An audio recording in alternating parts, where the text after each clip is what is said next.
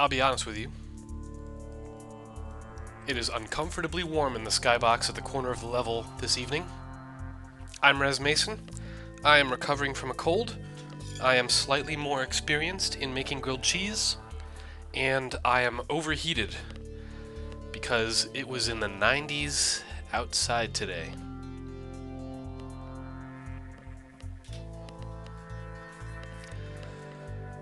There's a bit of catch-up that I owe folks from the previous episode.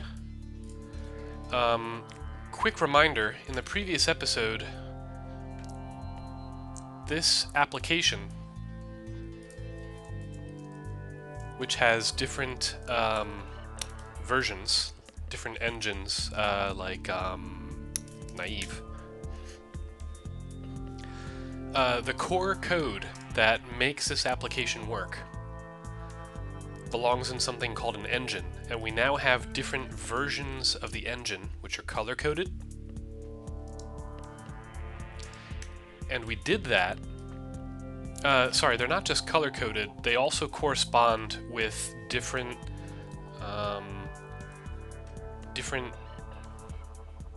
where are they? Here we go. Different points, different milestones of the project. And those milestones more or less correspond with an improvement in performance, which is represented by this number in the bottom right.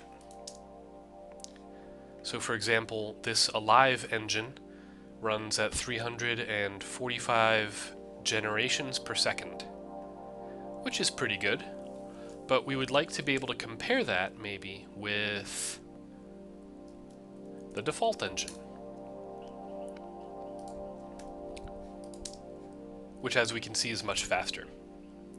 By the way, we might not hit the expected performance levels during this episode because not only did I neglect to upload the previous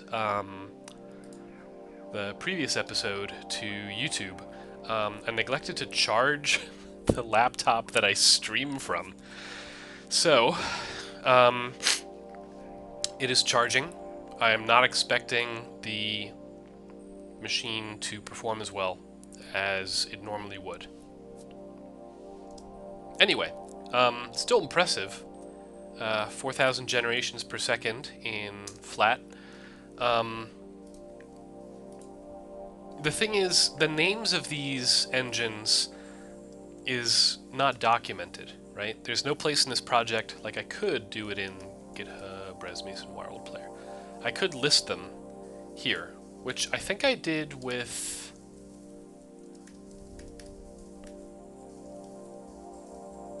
I think I did that in the Wireworld... Nope, I didn't. So there really isn't any documentation of the different names that we chose for these different versions of the engine. So, it made sense to not just do this trick where you can name the engine you're interested in the URL, but to also add a drop-down, which looks a little fancier than it used to. The drop-down used to be up here. At the end of the last episode, it was up here, and now it's down here next to the speedometer. Mainly because while it does involve speed, it's more about its performance and comparing the performance of these different implementations. They're in order from oldest to newest, and what I was struggling with at the end of the last episode, of the last stream, was being able to simulate the this pattern in one engine, and then just hot swap to another engine. So you'll notice the generation is still in the hundreds of thousands. It's like 100,000 at least. The digit on this handy display inside this virtual computer is at 5, whereas it usually starts at 0, right? So we know just now that we successfully swapped between the flat engine and the neighbor's engine. And we can hot swap, boom, to the linked engine. We can swap all the way down to the naive engine, the alive engine. These are not the final colors of the different engines. I'm happy with some of these, but I don't know. I'll fiddle with those color themes at some later date. But yeah, I ended the last stream way late after the normal sign-off time because I was struggling to get this data in a format that all the different engines could agree on. And that format, you know, you could say, oh, that format should just be, you know, the format that comes out of the parser, because we have a parse.js, which takes things like this text version of... Sorry, one second. Here we go. Sorry, one second. For some reason, my mouse isn't properly scrolling. Tracking speed, natural.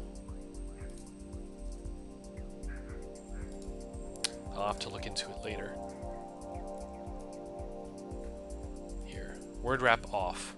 That's why. It wasn't the mouse, it was the editor. Okay, so we can see in this text file, Owen more horizontal, that some of the structures that are in this pattern on screen are represented in a kind of ASCII format in this file.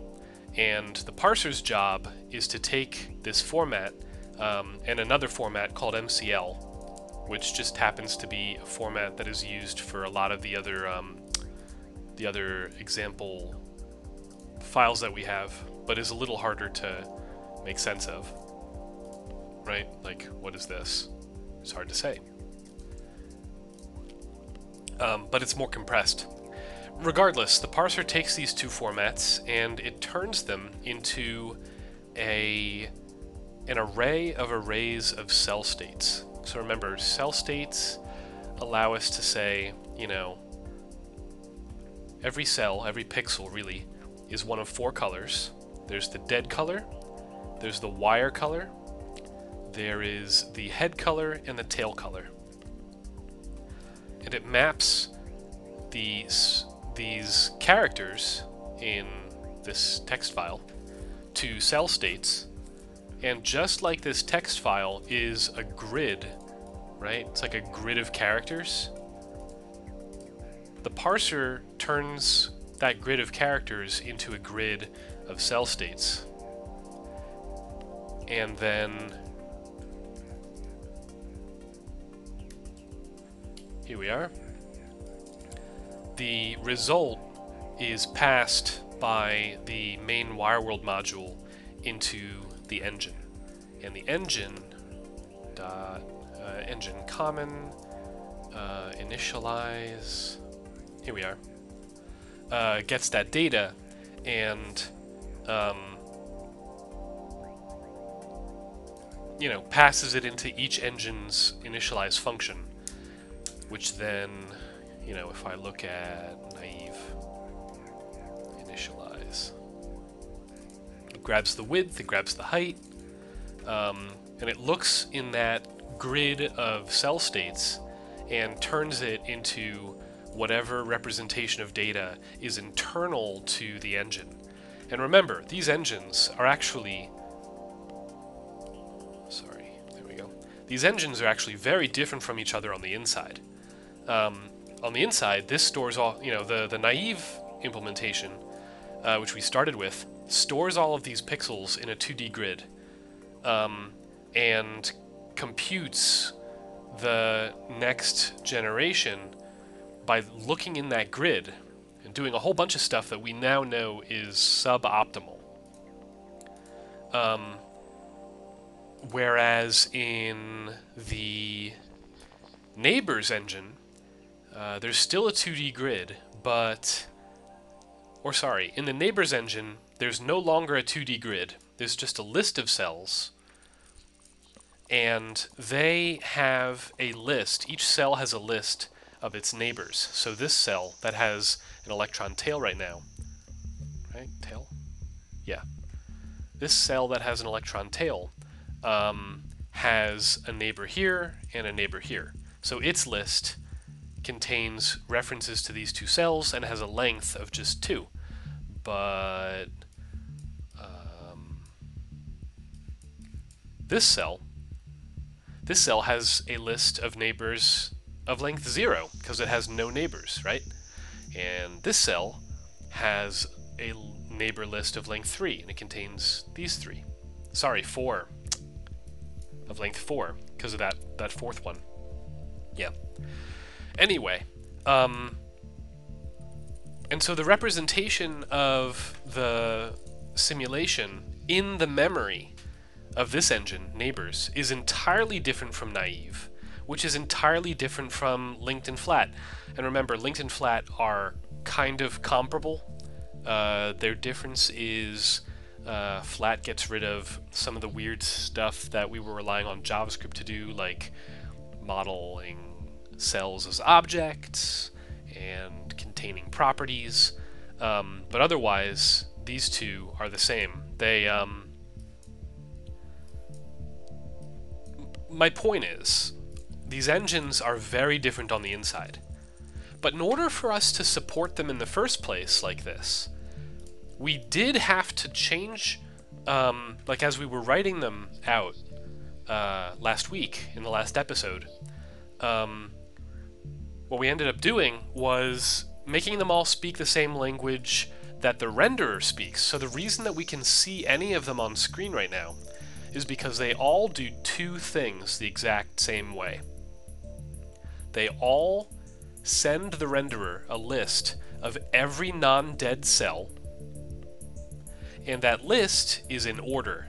So the index into that list is a unique number for every cell. And so that tells the renderer what cells should be drawn as wire and what cells should be drawn as dead. But it also gives the renderer a lookup table of every cell to draw as a head or a tail when we tell it to. And that's the other thing that all the engines now do. They send, in the render function, they send the renderer a list of heads and a list of tails. Specifically, the indices of those heads and tails in the list of all non-dead cells that the renderer is initialized with. In other words, all the data needed to construct this image is formatted the same way across all these different engines. And to be honest, that is a much cleaner means of transferring the state from one of these engines to the other when, you know, like in the middle of running, we do a hot swap. Boom. Right? What happens there is in the Wireworld module, in the swap engines function, Wireworld sends post message save to the engine. It tells the engine save data. And the engine comes back with save data. And as soon as it does that, we stop listening to that engine, and we repurpose our rebuild engine function to terminate that engine, stop listening to it for anything, and create a new one in its place and start listening to that.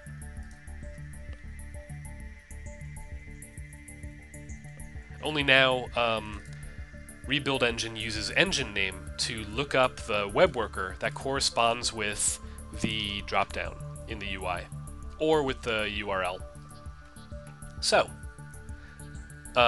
we rebuild the engine, and, you know, if we just left it at that, then it would reset the state of our simulation when we initialize. But instead of passing in the data we get from the parser, this time around we pass in the data that we get from the previous engine, which does contain, if we look in the engine common save function, here we are. The save data is an extension, is a copy of the original data that we parsed out. Mainly because that's the least error-prone solution, right? It's good to just have this data around. But we attach to it a save data object that contains the current generation, the current head IDs, and the current tail IDs. Except it's not the current head and tail IDs. It's the grid indices. It is the X and Y, basically. It's like it's the unique ID of the pixel that the head or tail occupies. Because again, that grid index is like the shared language between all these engines. It is the thing that we tell the renderer that, light this pixel up, light that pixel up. And then, when we initialize, if there is a save data object, then we copy it and we reproduce the head ID and tail ID lists that map those grid indices back into the IDs. And we just pass that into reset. And then reset recovers the generation from that, because that's pretty straightforward, and then passes it into the hard-coded reset, which, for naive, for instance, save data. If save, so, each engine uses that save data differently in the reset function. In naive, it basically says, oh, there's save data, then create a set of all the head IDs and all the tail IDs, find every non-dead cell, get its grid index, and then by default it's wire, and it's a head if that grid index is in the saved head IDs, and it's a tail if that's in the cell IDs by grid. This is the wrong name. Cell ID. Alive, cell grid index, this should be cell ID. And in neighbors, reset, has ID. Okay, good. Cool. Okay. I named some variables wrong in naive and alive. Okay. Let me try that again. So we make sets that we can easily look up head IDs and tail, the cell IDs in these to check for membership. We iterate in the naive, reset function over every single pixel that isn't dead, and then we get its cell ID and we look it up in the saved heads or the saved tails. And for the other engines, the result is basically the same. Let me just check that this works. Flat. Boom. And we are at 2. And then naive. 2. Good. And flat. And alive. 2. Good. Okay. Everything is working as it should. Okay. Isn't this cool? What other website lets you do this? Like, I realize there is no indication right now to a user what is going on, right? It's not obvious what this app does. You can kind of suss it out. So yes, there will be a little better UX and conveyance when I get around to it. But as an educational tool, somebody interested in how you make a simulation like this can now try these different engines, and we can talk about those engines in the help text or something, and link to their implementations, right? But they can compare them and be like, oh wow, okay, so a JavaScript algorithm to simulate this computer that, you know, iterates over every cell, but it ignores the dead cells, performs at roughly like 275 generations per second. Whereas if you represent the neighbors of every cell, so same simulation, but instead of iterating over your 9 neighbors, you just have a list of those neighbors. If you click that, boom, and now we're at 330 generations per second. So that's the sort of speed up that we can expect if we perform that optimization. If we replace the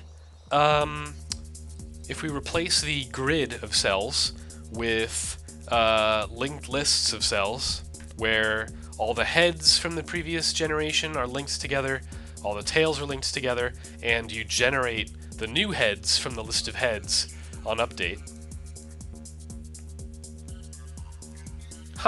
We went from 330 to 1,000 and, let's say, 1,150, 1,160, right? And then when we flatten it, and we see that we get that advancement just from walking away from the JavaScript objects, right, and going straight to an array buffer. Which, granted, I know I'm repeating myself, but flat. So, you know, the code in flat, actually the code in flat is pretty small. What's nice about this engine stuff, by the way, is engine common stores a lot of things in just 200 lines of code that are shared between all of these engines.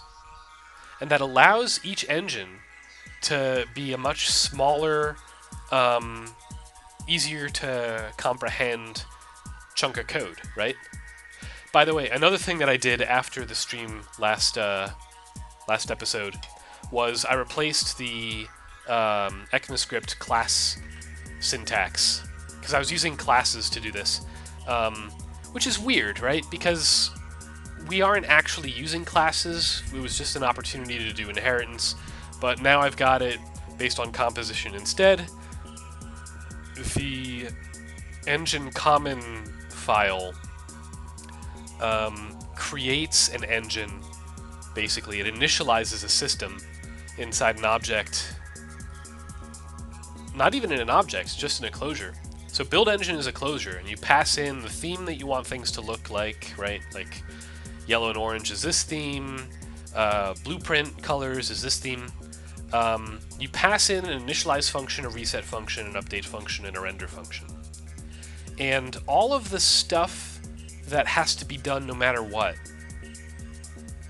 occurs outside of those functions and just calls those functions inside, right? There's reset. Calls the internal reset. Update calls the internal update. Although, hang on. Where am I calling update? Not in a lot of places. Let me just try something. 1 second. Update. Replace with generation plus plus update. And these... Oopsie. Replace with that. And... generation plus equals 6, right? 1, 2, 3, 4, 5, 6. Let's just try that. I'm just curious, like, why not?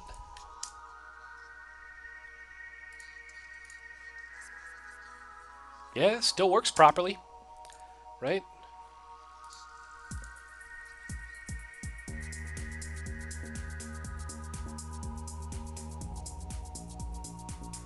I think.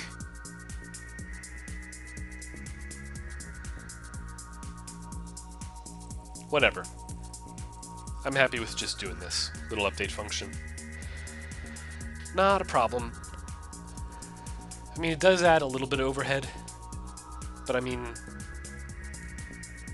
the goals that we have for this project moving forward are going to make an optimization like getting rid of this no big deal.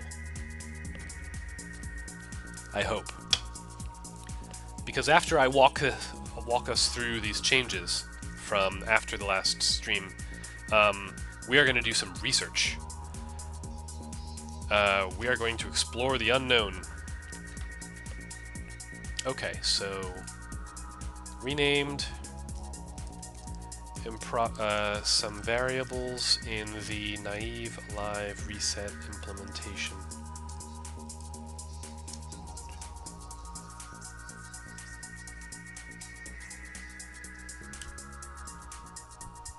Yeah, reset implementation were improperly named. Is that the only change I made? It is. Let's run the prettier. No change. Push. Okay. How's my battery? Almost 70%. Okay. Let's stop with that nonsense. So, again, this is a JavaScript project so that people can just browse to it, right? Boom. Eventually it will live at resmason.net/wireworld, which at the moment displays the 10-year-old Flash version to nobody because the Flash plugin no longer runs.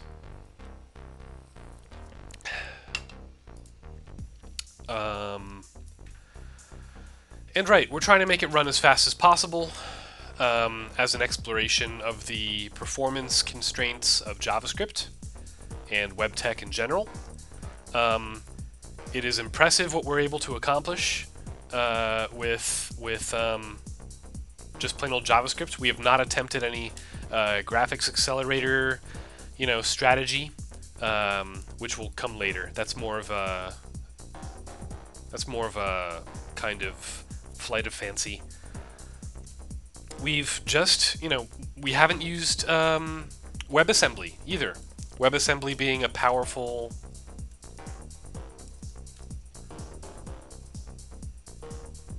Here we go. A very powerful API for... whatever. A powerful API for computing things across the web at a low level without JavaScript.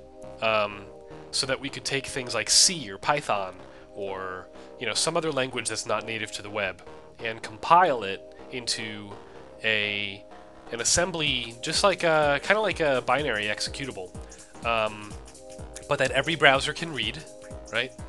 And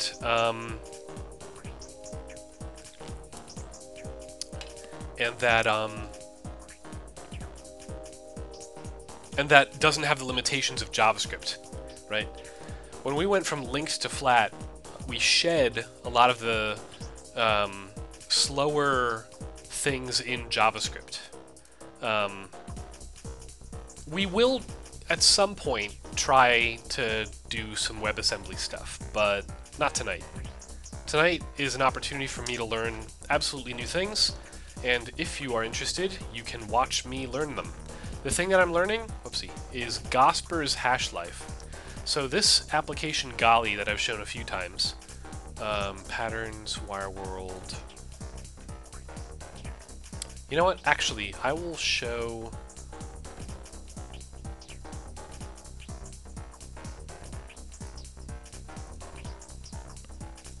Is this interesting?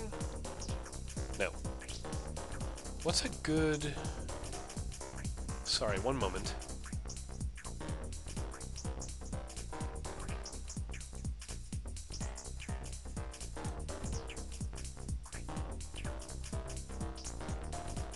You know what?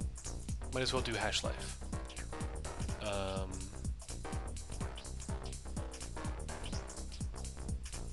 I don't know what this is. Unlimited novelty. Oops.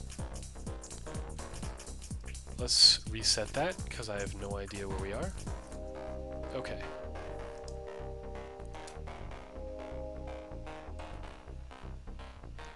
Ah, I bet unlimited novelty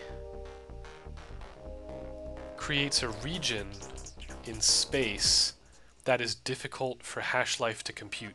But regardless, you know, I haven't run this for very long, right? But we are already at generation 681,000, and I am way zoomed out. If I zoom in, you can see, okay, here are the cells, right? Zoomed back out, it's kind of hard to fathom just how much computation is happening right now. These pixels that we're seeing here are gliders. Are they just gliders? Pairs of gliders that are going off in this direction, right? It's actually interesting that they are going in that line, and there's other gliders that are going in this line.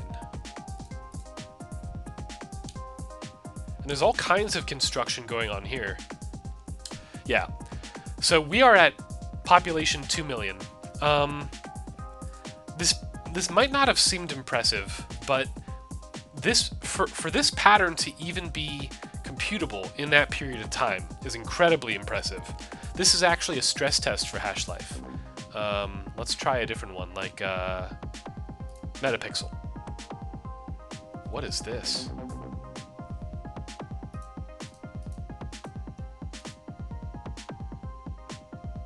There we go. Look at that.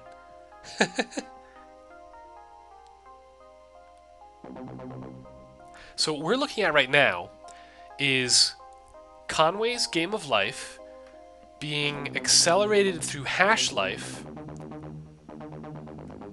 to simulate Conway's Game of Life. Now the reason there's these empty gaps and then there's these weird bits is because whoever created this decided that these pixels should not be made any place where they will never be filled as an optimization. And so we are seeing a Conway's Game of Life sim running. Look at this. Sorry, this whole time I was looking at population and thinking that was the generation. It's not. This is the generation.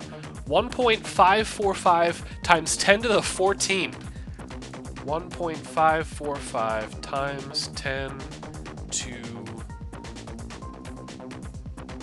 the 14. This is leaving the existing Wireworld player in the dust. Right? Here, Metapixel.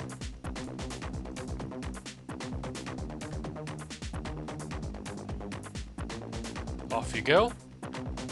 So now we are running Gosper's life in life. And it is stepping. By the way, this step is exponential. Basically, the time scale that the simulation can advance at in HashLife has to be, well, it has to be a power of some base. And the idea is, it's hard to describe. My understanding of HashLife is basically,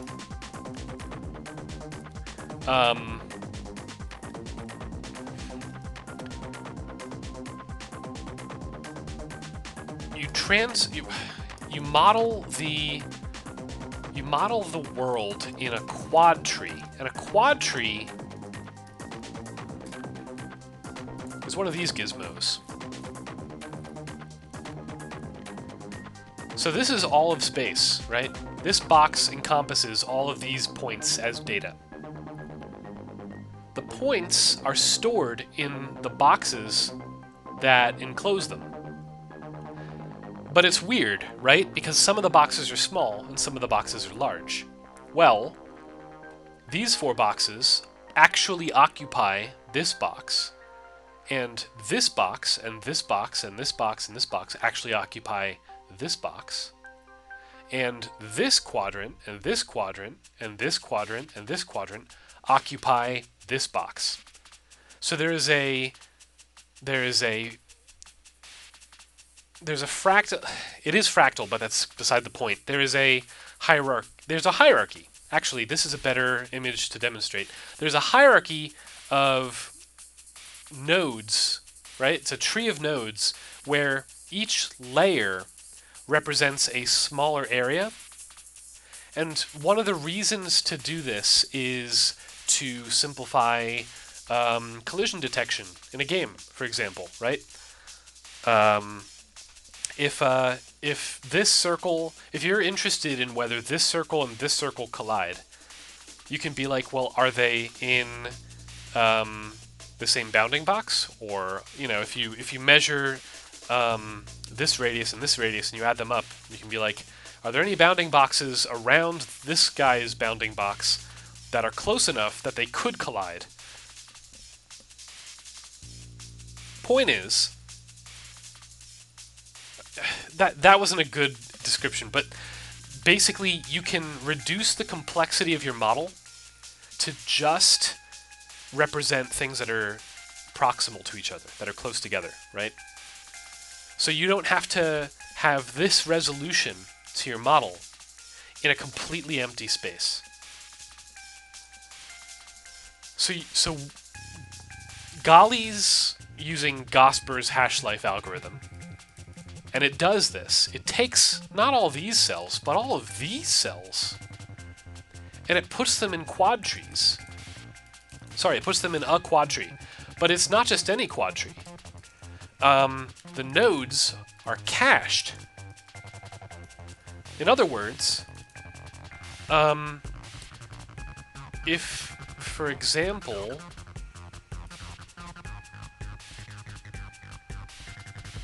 it's a poor example, but if these 4 cells were in a node of the quad tree, and these 4 cells were in the node of a quad tree, then they would be represented by the same node. The parent of this node over here and the parent of this node over here would reference the same node. In other words, for Conway's game of life, there are only 2 level 1 nodes. X and O, right? Alive and dead. And let's see. 1, 2, 3, 4, 5, 6, 7, 8, and 8 level 2 nodes, which is like this. X0, 0, 0.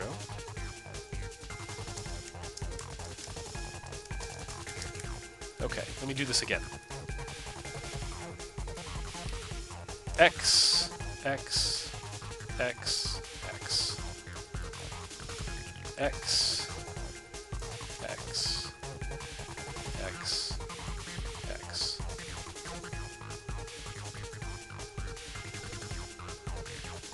Yep. And then X, X, X, X, X. Yep. And then XO, XO, XO, XO. I think that's all of them. Are any of these the same? No, they're not. But you see what I'm getting at. And if you look at this, every X in here is just a reference to this guy. And every O in here is a reference to this guy. Now, how many level 4s are there? Well, I don't know. And some number of level 3, not level 4, level 3 nodes, such as XX,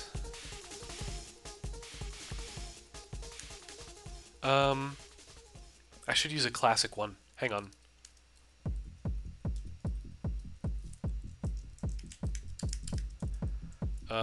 There's one from the Dr. Dobbs.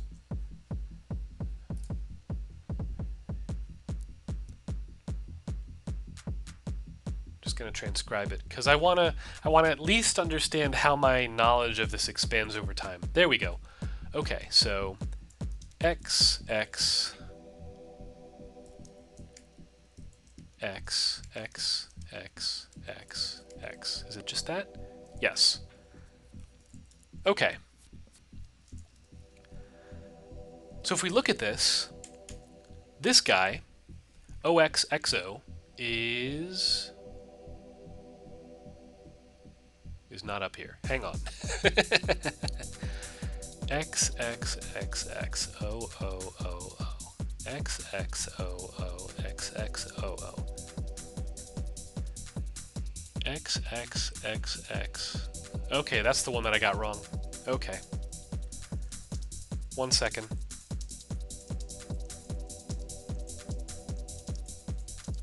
You know, I'm going to do these all over again. OO. Thanks for your patience. Okay, the first one, I'm going to have half of it be X, the first half be X, and the second half be O. The second one is going to be the first half of that is X, and then the second half is O. And the first half of this is X, and the second half is O. Okay, now this one is going to be XO. Let's see.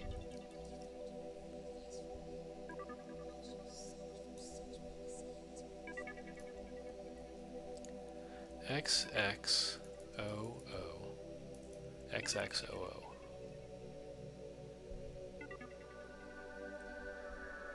There's 16, aren't there?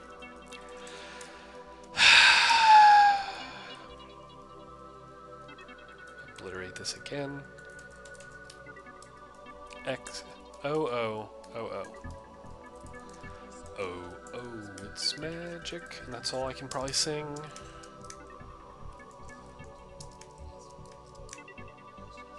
I'm making this hard for myself.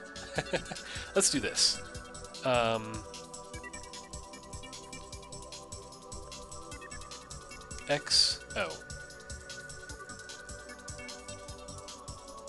XO.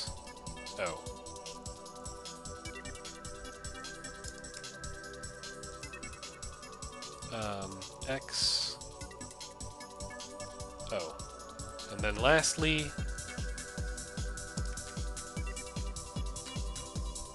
everything to the left of this gets an X up top. Okay, so now I should have all of them.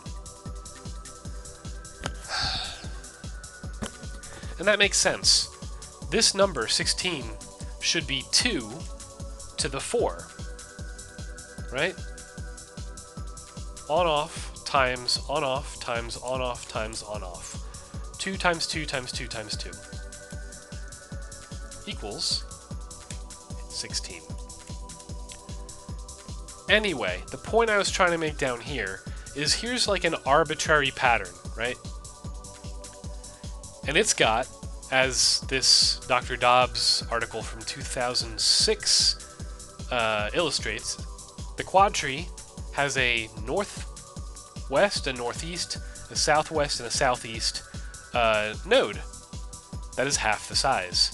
And these correspond with some of these, right? OXXO, OXXO, there we go. And then OOXO, OOXO. Down here, XOOX, XOOX, and then another OXXO. And so this node and this node are actually the same. And they literally are the same. This illustration makes it look like it branches, but actually, you just wind up, here we go, you just wind up mapping all of the shared nodes together like this. So the quad tree is hierarchical, but the actual nodes that you're using don't have to be, right? So we're actually going to call this 1, 0, x, O, and then this is going to be called A, B, C, D, E, F, G, H, I, J, K, L, M, N, O, P. And this guy is actually...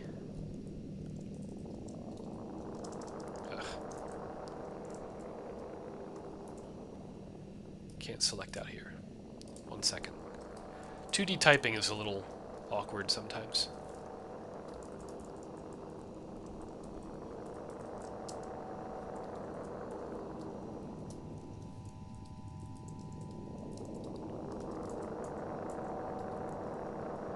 Okay. So this guy, OXXO, OXXO is J. Same down here, J. Right? We don't even need to contain these, right? And then OOXO, OOXO, that is N. And then XOOX was over here, and that's G.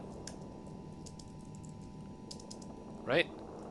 In other words, the quad tree to the left has the nodes to the right that are in this list, just as these nodes have these nodes in this list. Ugh. So what good is this?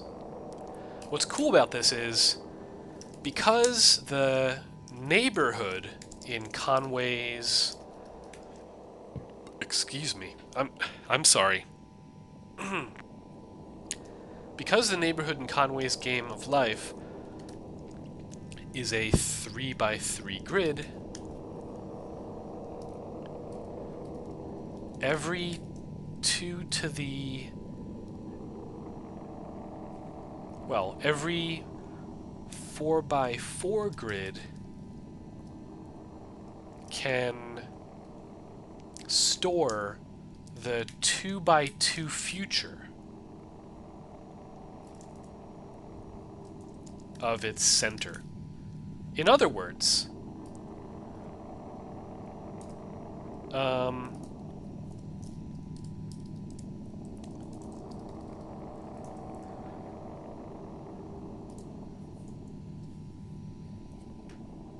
if we do this, sorry, these actually should be 0, and these should be 1. There we go.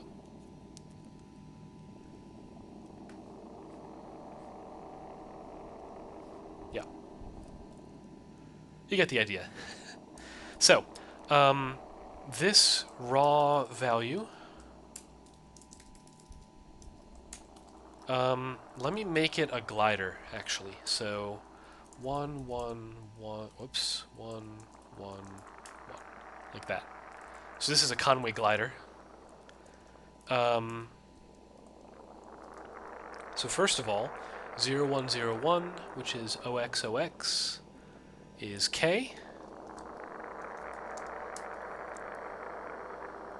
0001 is O. And then down here, 0100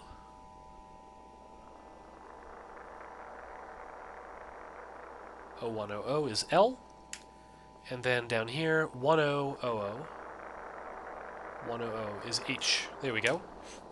So this is a representation of the quad trees, the nodes of level 2 that comprise this.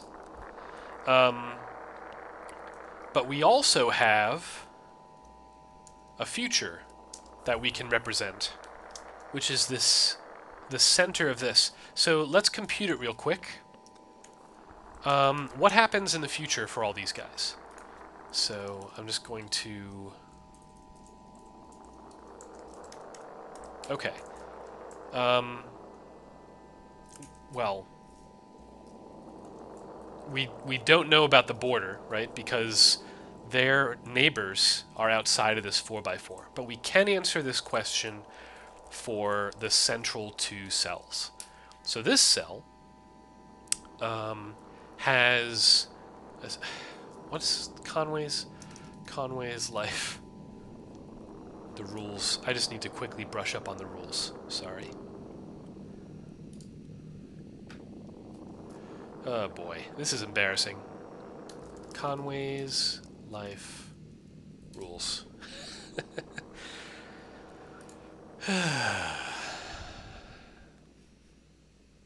That's a video or something. Thank you, Wikipedia. Rules. Okay. Any live cell with fewer than... Okay, any live cell with 2 or 3 live neighbors lives on to the next generation. So this one is a live cell up here with 3 live neighbors. So it lives on. Let's find out for this one. So it's dead, but it has 1, 2, 3, 4, 5 live neighbors. So a dead cell with exactly 3 becomes a live cell.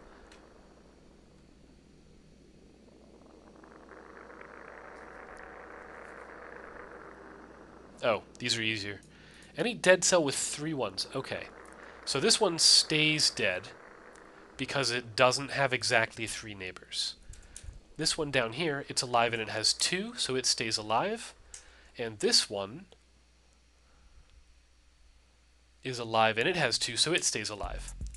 So these are the future states of these cells. It happens to be no different from before. But because it's in the center, or rather because it stays the same like this, so what we would do, 1, 0, 1, 1. So we're done simulating.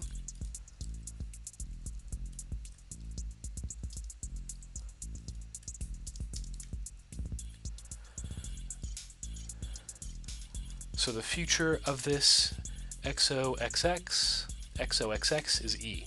So in other words, that was a lot of manual work, but basically, in other words, the level 3 node XOLH has a central future of E. So that's pretty neat, but sadly, the work of finding out...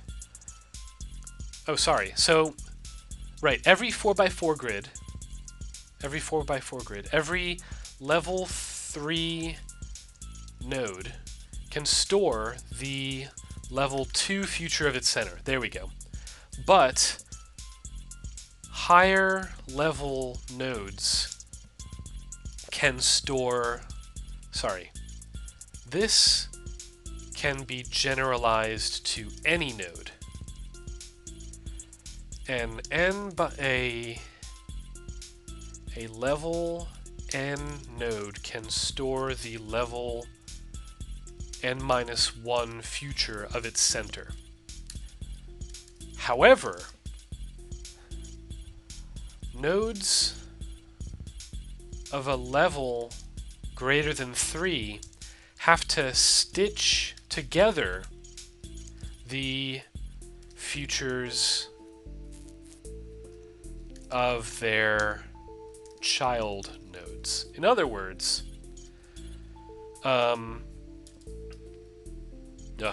well, I'm going to just point at some of these images. Here we go. So this is a level 4 node, right? And its children are level 3.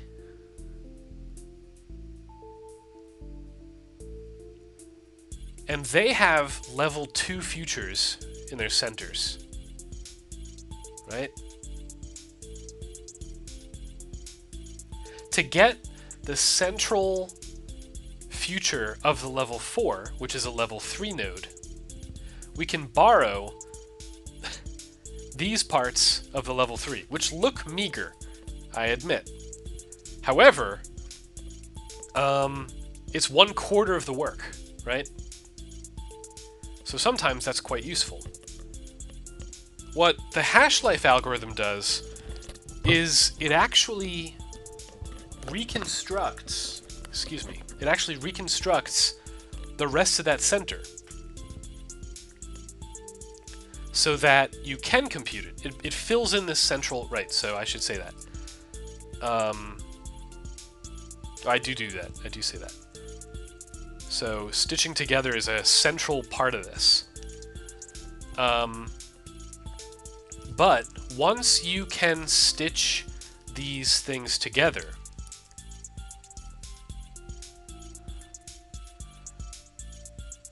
the caching you do is, what would you call it? Is multi-level, right? Like this, according to one of Gosper's biggest fans, who presented HashLife in a 6-minute talk that does not cover the details, understandably. The speed up that we would get from this is considerable. But the special sauce, the magic of HashLife, is the super speed, which is basically this. And this is wild. I'm not going to try to illustrate it in text, but basically the future stored in the center of this 4x4 doesn't have to be the immediate future, one time step in the future.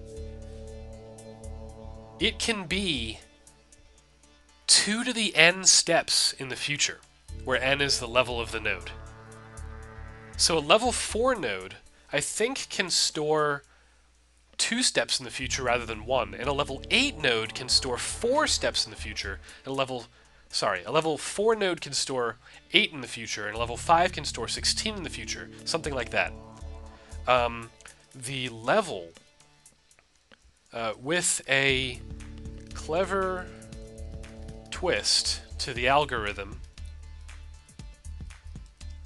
a level n node can store its central future at 2 to the n minus m steps. I forget what m is, but it's constant. I should make it a constant. N minus c. I forget what c is. You get what I'm saying? So the reason, the reason Golly can simulate so fast, right? So it's at generation 100,000, 200,000, 300,000, 1 million, 2 million, 4 million, 8 million. The reason this is possible is because the steps are accelerating. You see, it went from 8 to the 6th to 8 to the 7th. And then it'll do 8 to the 8th. Now this is cool and all, but just to be clear, this is still a stress test of HashLife. The Golly program supports something like HashLife, like super speed, right? For Wireworld as well. And remember, Wireworld behaves quite nicely, I think, because basically it never escapes its boundary. The size of the simulation, like the spatial size, never changes. The configuration changes. changes all the time. But every configuration changes. The future is always different from the past, right? Unless you have like what are they called? A cycle, a clock, or whatever they're called. A looping pattern.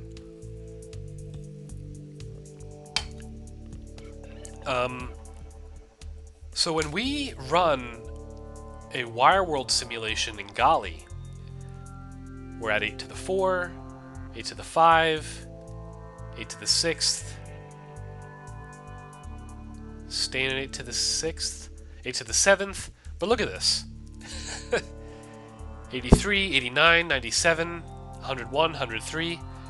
It's entirely possible that the program to find prime numbers represented in this simulated Wireworld computer is entirely possible that, based on the speed of the HashLife algorithm, it will skip some results, right? Because the cached future of this simulation might not need to represent, you know what I'm saying? Like, it's pretty impressive. 211, 223, 229. I'm going to stop it there, because it's at 220 million generations right now. Which, you may notice,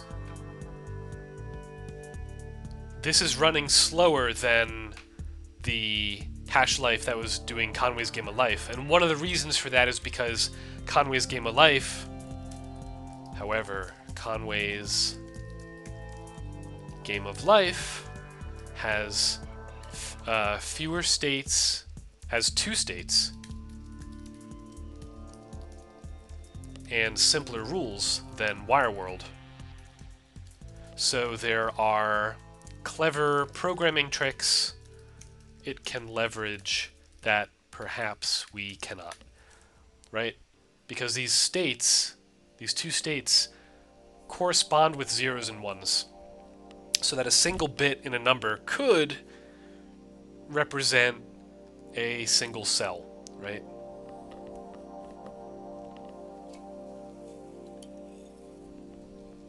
This is my current understanding of HashLife.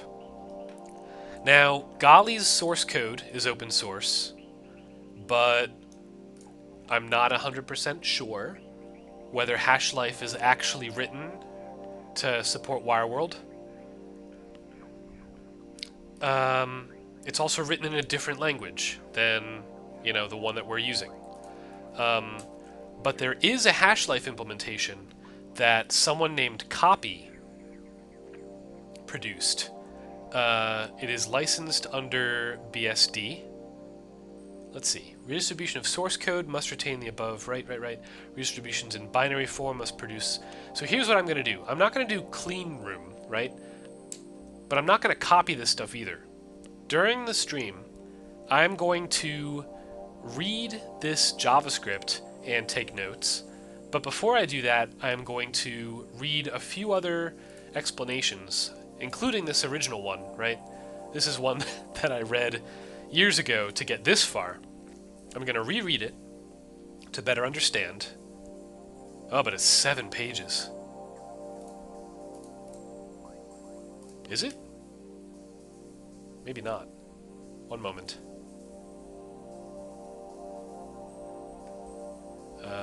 If I do print, what happens?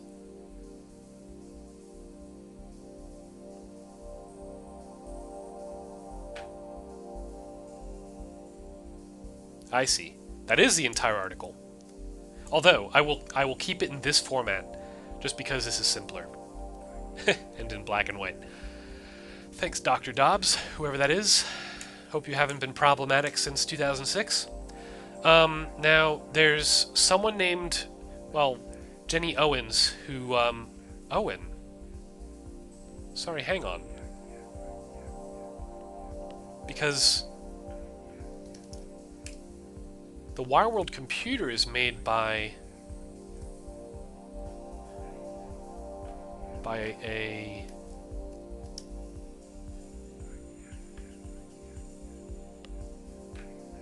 Sorry, 1 second.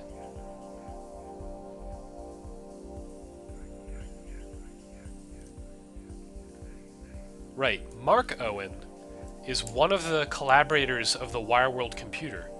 I wonder if Jenny Owen is at all related to Mark Owen. That is, you know what? That is a question I will answer off stream because it's none of your business and it's none of my business, but I can still find out, and I think it would be interesting to know. But, you know, I'm not going to venture into that uncomfortable territory on stream. Anyway, just going to read this real quick. It would be cool to read Jenny Owen's master's dissertation. Oh, wait. So that's the original paper, and then this one.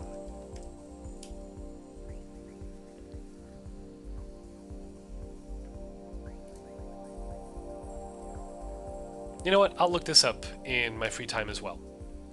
But I will read Jenny Owen's website. Gosper's algorithm. Okay.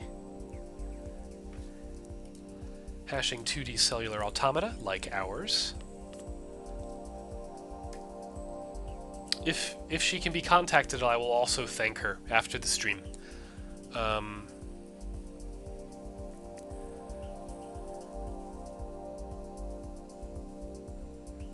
That's good positive feedback. I see. This is, okay, so this is the section of her dissertation that's online. Fantastic. Unfortunate students. I guess I have made myself an unfortunate student. And don't want to spend the best part of a week stumbling through the original paper. You can stumble through this as well. Thank you. It is highly efficient when compared with other simulators because it uses hashing and a mechanism Gosper named macrocells. That's what this is. The special sauce. No, these stitching things together, different nodes. Hashing. Actually, I'll be right back. Gonna quit Gosper. Almost full charge on the battery. I'll be right back. I'm just going to hydrate because I'm caffeinating, but caffeinated soda does not exactly hydrate as well as water.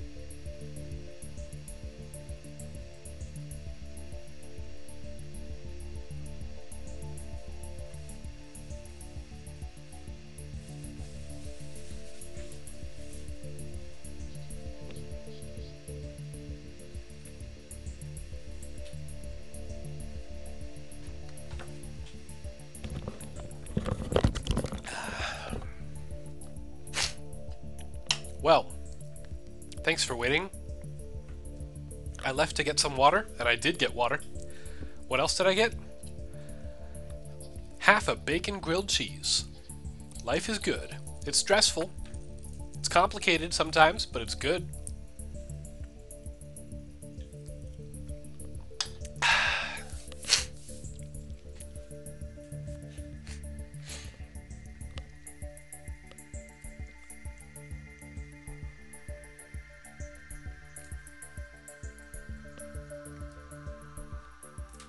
Sorry, one moment. I need to blow my nose.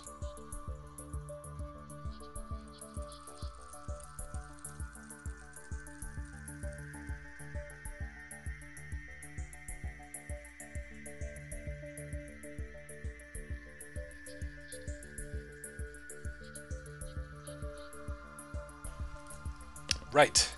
Where were we? Hash table. JavaScript hash tables are built in, but we might implement our own.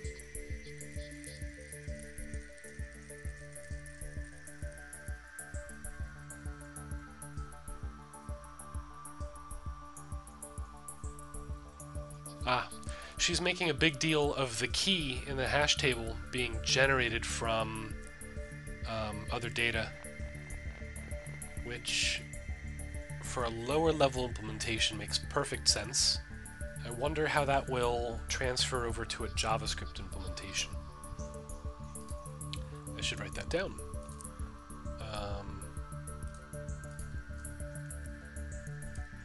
Notes from Jenny has a hat. Research. Okay. Right, so the method of hashing is significant. How will we look up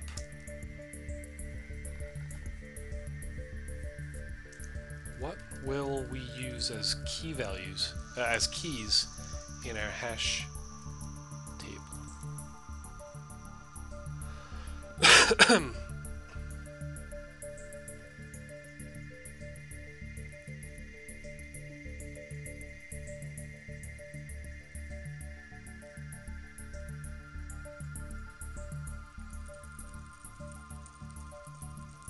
Right.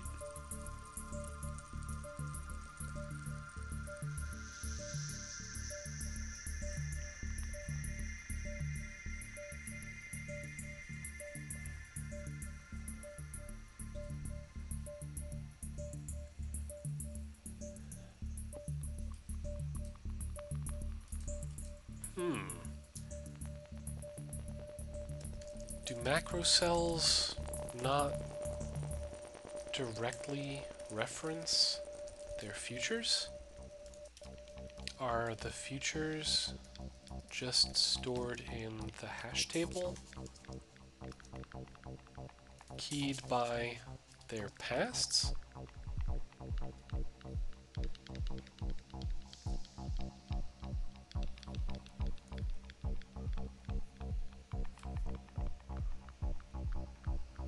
Macrocell is a... okay, enough speculation. A macrocell is a square of cellular... right. So, terminology, macrocell. We are going to adopt that terminology.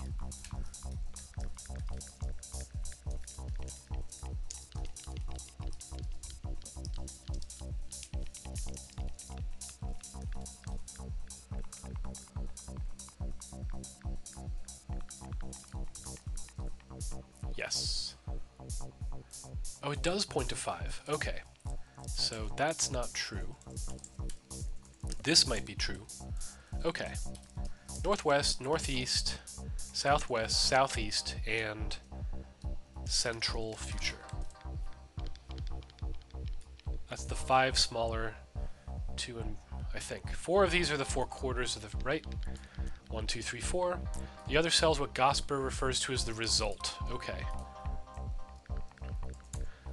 Result. AKA central future. Okay. It contains the state of of the macrocell after 2 to the n minus 2 steps. Okay, so up here, we can change that C in here. C equals 2. Here, you know what? I'll just put it in n minus 2.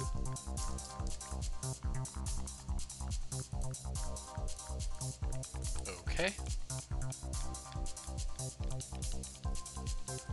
2 to the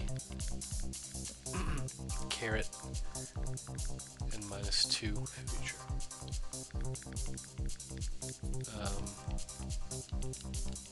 Central future. And it is entirely determined by the state of the macrocell. That is an important insight. You can always, always, always compute this from what's out here. In a worst case scenario, you write all of these cells out, simulate it, and store it.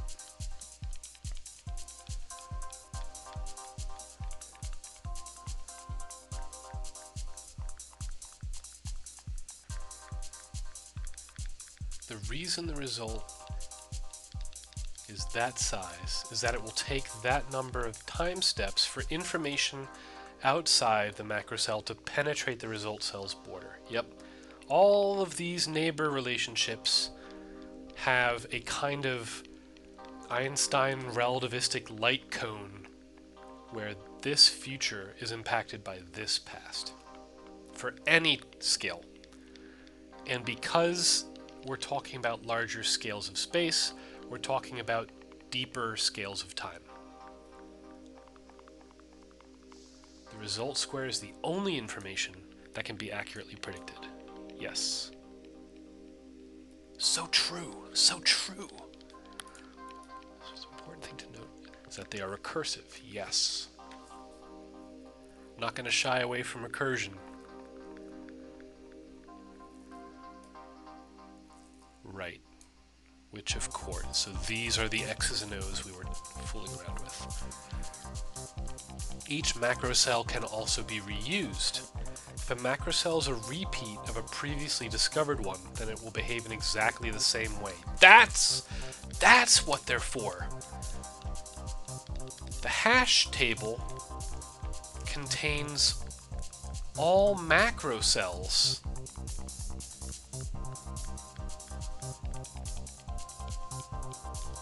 When that's what it is. So anytime you have to stitch together the future, you can then convert that data into a key into the hash table in case that state's future is already represented. Got it. I wonder if the hash table stores all macrocells regardless of level, or if there's a different hash table for each level. That might be implementation specific.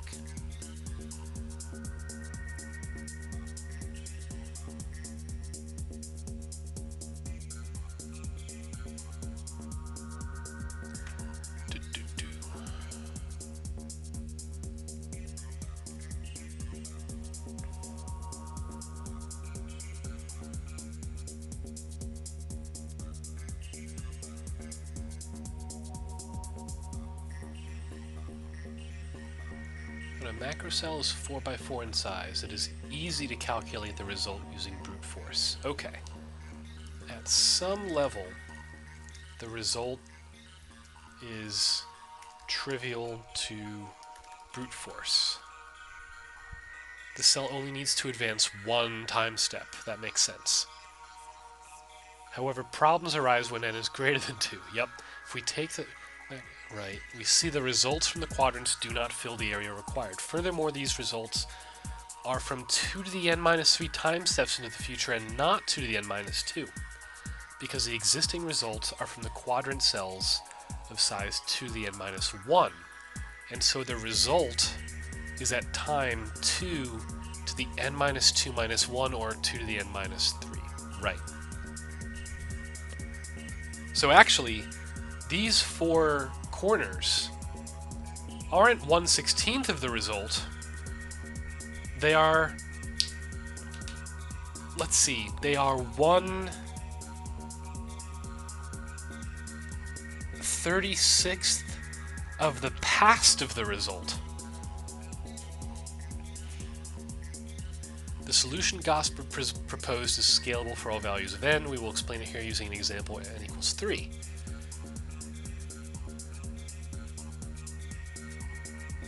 For some reason, this is easier to focus on than the Dobbs article, though I haven't tried reading this in a long time. The first step, okay. Gosper's algorithm in English, in simple terms.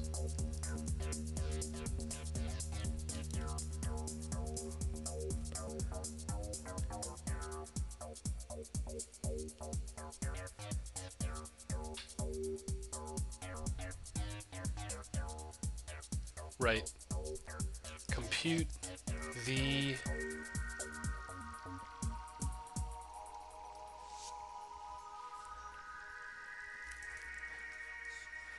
the future at the time step of the children's computed futures.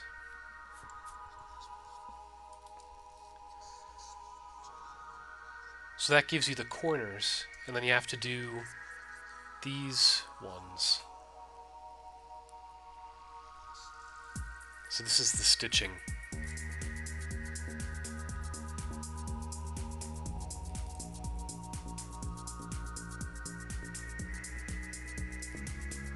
I'm going to call it Gosperize. Gosperify? Gosperize. Just for now.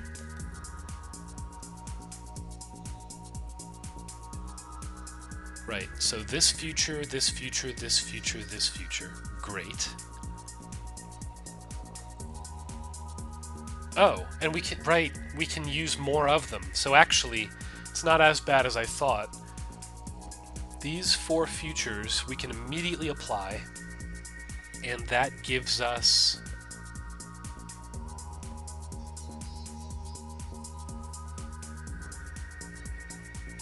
one, two, three, four, 4 out of 9.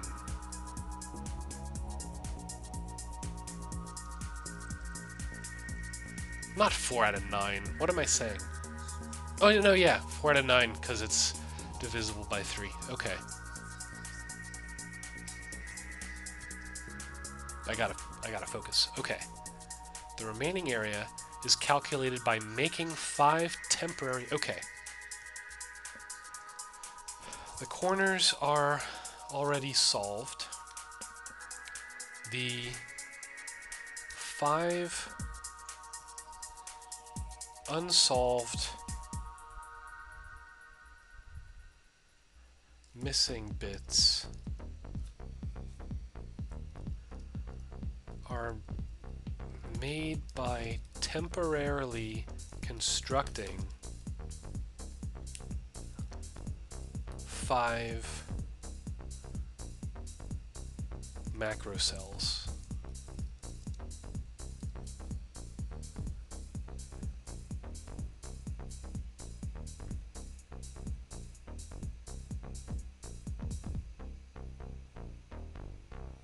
The remaining area is calculated by making 5 temporary macrocells. But how do you make a macrocell?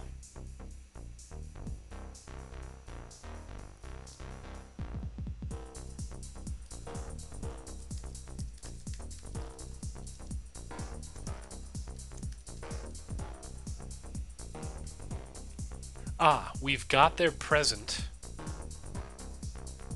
Oh, it's a 4x4, not small macro. Yeah, small macrocells. You know, whoops. You you know their present, Gosperize their future.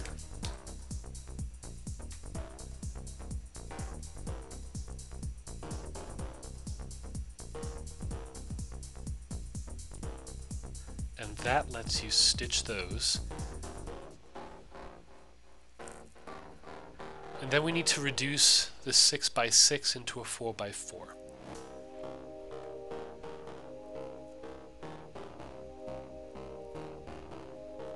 By creating 4 more temporaries. Temporary.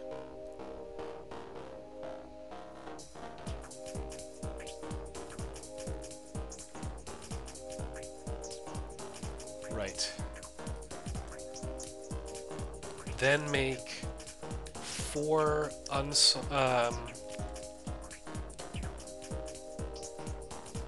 the result is a middle ground future.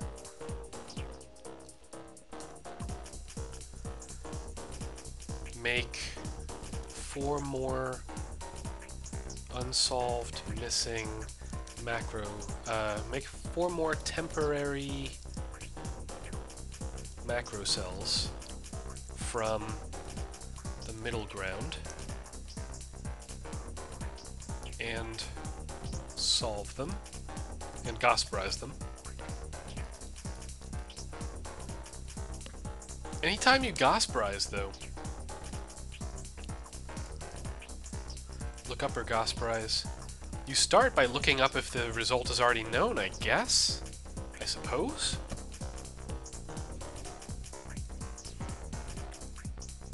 And that gives you the result. That gives you a properly sized, properly timed result.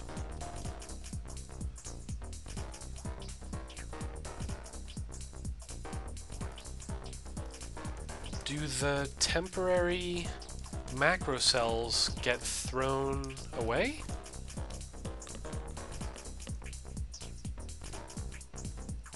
What scheme is used to prune the cache, the hash table? Okay. The overall result, right, sorry, with larger, okay. The overall result of the algorithm is to consume much less memory than a naive alternative, absolutely, through recycling of macrocells.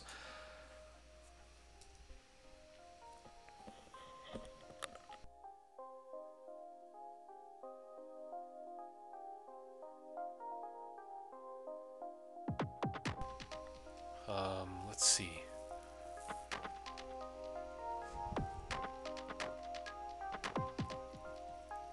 Yeah, this is nice. The macrocells are also able to predict their state 2 to the n minus 2 steps into the future, and if n is large, this also results in a significant loss of overhead.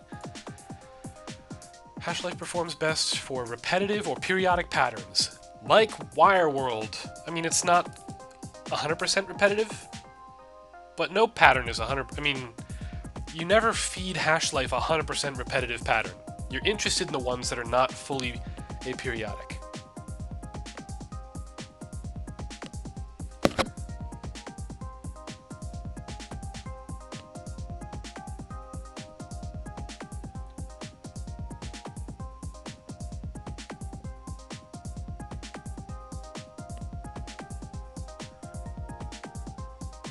For more chaotic patterns, the algorithm is less efficient as macrocells are less likely to be repeated. Right. Sorry, 1 second.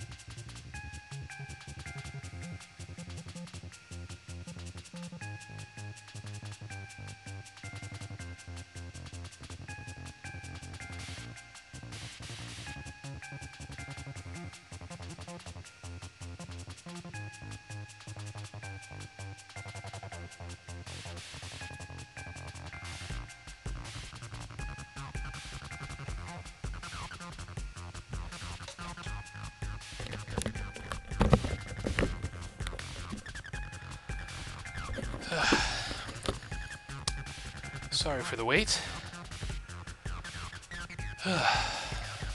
Life does not sit still for a live stream, does it? But it's all good. Right, so this is... Jenny has a hat, I don't have a hat, but if I had a hat, hats off to Jenny who has a hat, because this really boosts my confidence in my ability to implement this. It doesn't seem so difficult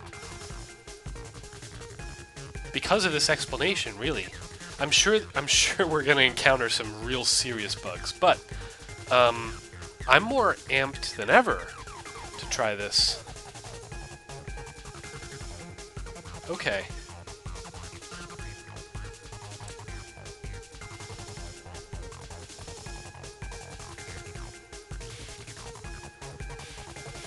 Also, it really helps that the explanation that Jenny Owen provides doesn't go through the incremental steps that the YouTube video I had previously watched recommends, where you put everything in macrocells and only model the immediate future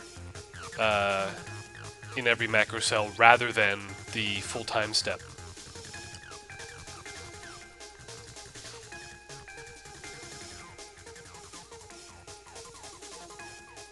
It is interesting that at some point the time step will have to be adjustable. So to adjust the time step, do you create a higher versus lower level quad tree?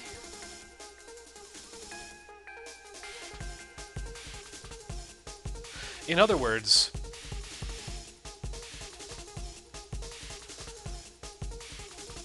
technically, Wireworld right now has macrocells of size 1. They're not very good, right? But if they were good, and I made the step size 2 to the 1, then it would run the exact same way as it currently does. But if I made it 2 to the 2 or 2 to the 3, little quad trees adjacent to each other would occupy the entire simulation. And each of them would share the cache and would simulate at that level. And then as I increase the time step, I would join those nodes together into macrocells of a higher level. I think that's the way forward.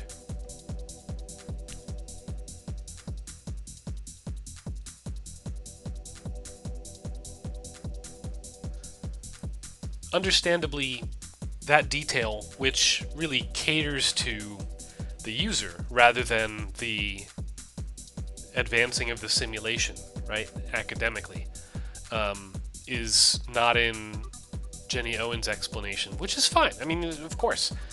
You know, the speed slider and zoom slider aren't in any of these either, for obvious reasons.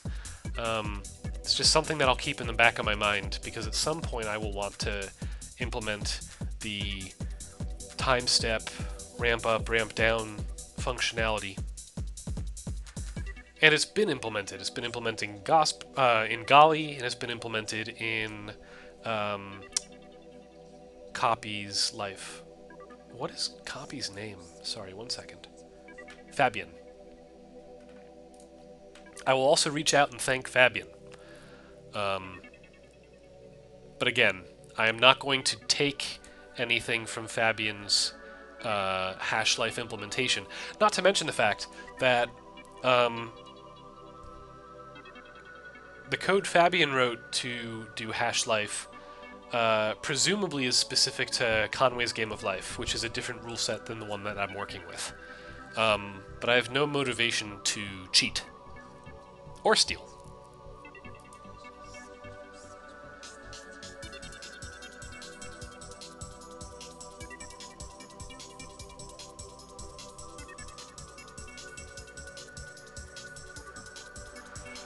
geez. Sorry, Dr. Dobbs, whoever wrote this. Who did write this? The author is not listed. But honestly, my eyes are glazing over reading this. And me getting bored is not fun to watch on Twitch. Here, 1 second. Right. Oh, my first improvement to the base. It's Gosper. This is an article Gosper must have written. Okay. Good algorithm, Gosper.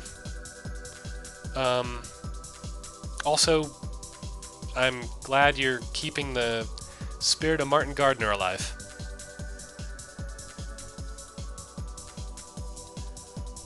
Right, quad tree.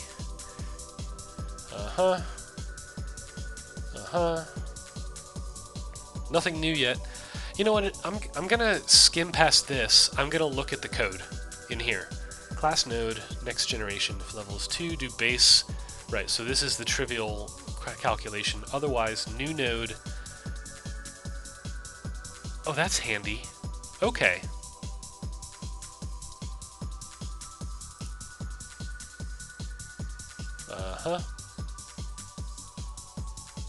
Why a simple recursive algorithm? Right. Yep. I construct 9 new nodes. So the 9 new nodes that Gosper computes are... So remember, this red box, this red box, this red box, and this red box are the futures of the child nodes. But this red box, and this one, and this one, and this one, and this one, they need to be they need to be temporarily constructed, and they generate this 6x6. Sorry, they generate this 6x6. And then 1, 2, 3, 4 generates the 4x4.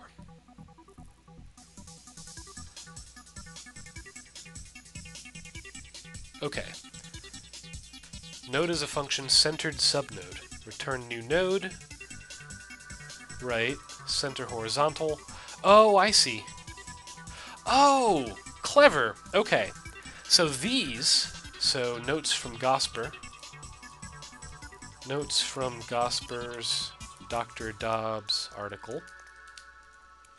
Create utility functions to generate the temporary macrocells from the child macrocells of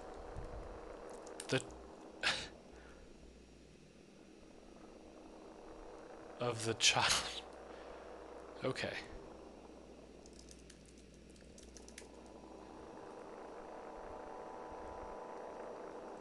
That's hard to parse.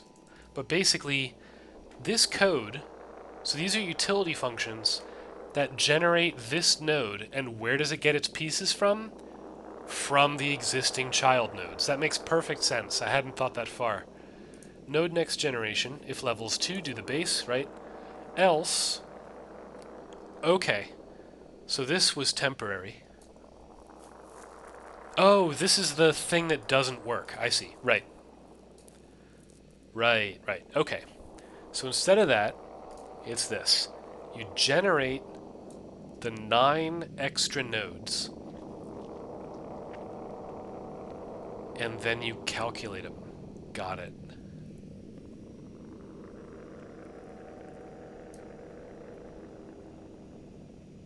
Huh.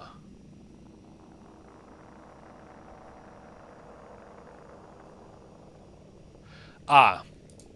I was expecting more next generations. This is the increment that the YouTube presenter was talking about.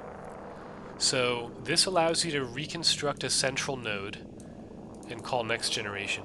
But by doing next generation on these buddies, you get...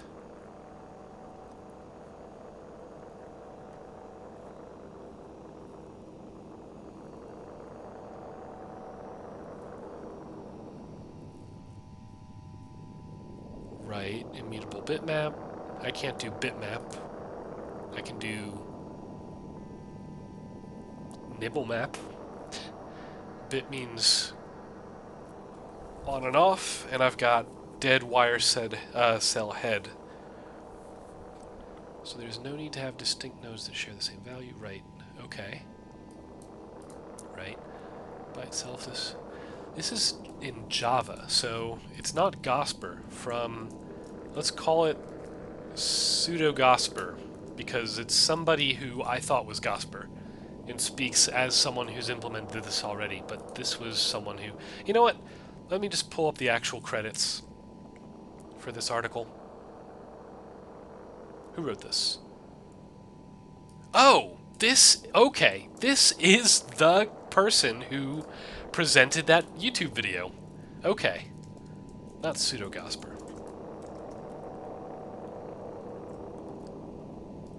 Okay. Yes. Cool. Provenance. So... Yep.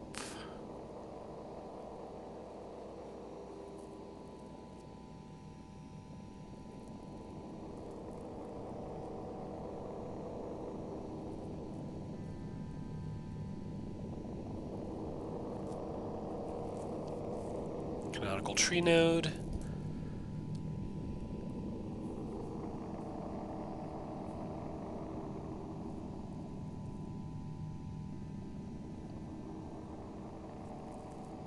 Applying canonicalization with a cache to improving the performance of a Fibonacci algorithm. Okay, recursive formulation. Add a single pointer to the node data structure that stores the result, right? If the pointer is not null, contains it. The speed up attained through memorization that was enabled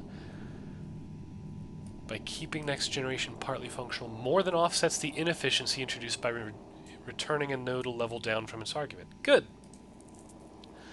At this point, it's not quite HashLife yet, correct. We're incrementally closer, though. On some large universes with regular patterns, it is faster. Blah, blah, blah. Compression of time.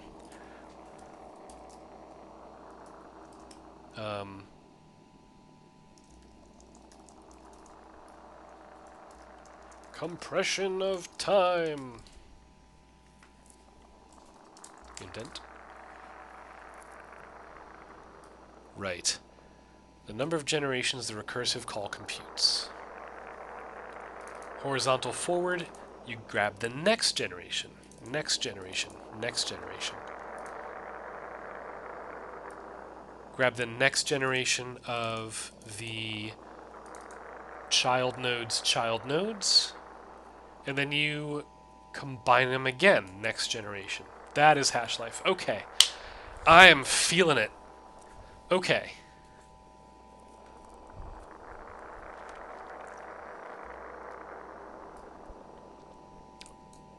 Yeah. This exponential computation, this runaway simulation is what I'm really working toward. Let me return to the beginning. In December 2000, on a private mailing list, Nick Gotts posed a new and wonderful 52-cell pattern called metacatachrist. Golly. Patterns, HashLife, metacatachrist.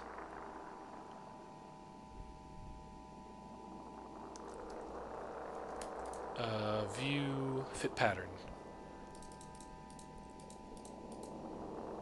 Not much, right? It's probably going to create some glider guns, which is the name of one of the types of things that construct themselves in Conway's Game of Life.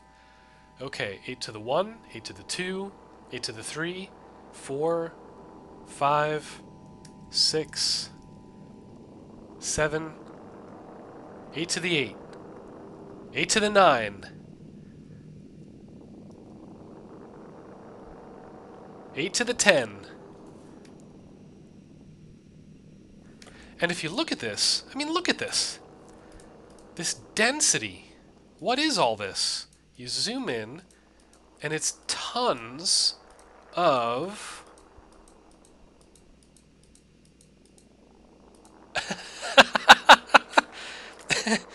Just zigzagging cubes, boxes. I don't know what they're called. Um, let's see how they're constructed. Let's go up here to the edge of one of them.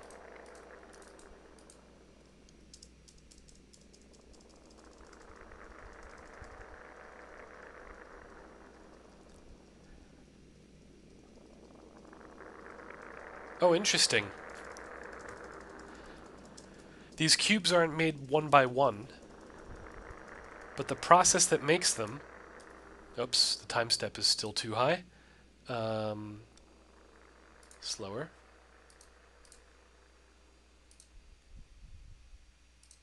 Oh, that's funny.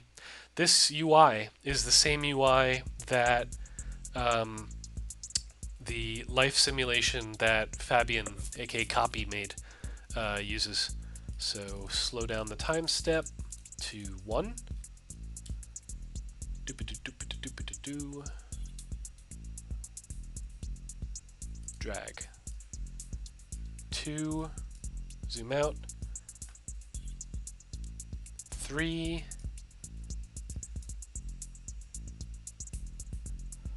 Zoom out. 4. There they are in formation. 5. Incredible. 6. 7. Excuse me. Excuse me. 8. And then boom, it reached the edge. Is there anything going on at the edge down here? Probably not. Just curious. Nope. That's funny though. This little guy. Oh. Hello. Okay. So, quite impressive considering how simple the starting conditions are. Just a couple of these and a couple of those at the right distances to each other. Gonna blow my nose. 1 second.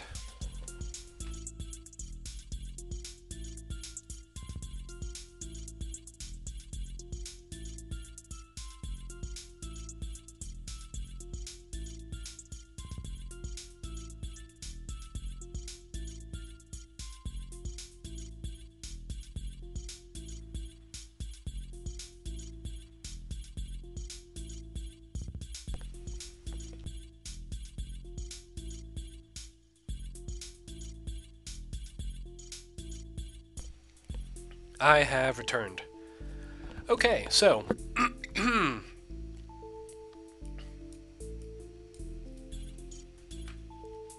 Metacatachrist.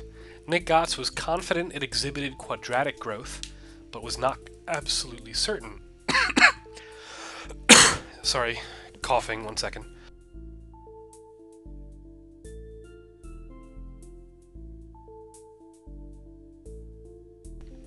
And back. He asked if anyone could run a HashLife against it, having just finished a fast conventional life program, and having seen enough hints and rumors about how such a program might work. And since Bill Gosper's original implementation only worked on Lisp machines, of which there were few, fair enough, I thought it was time to try to write one. With my embryonic incorporation of the ideas I've presented so far, I was able to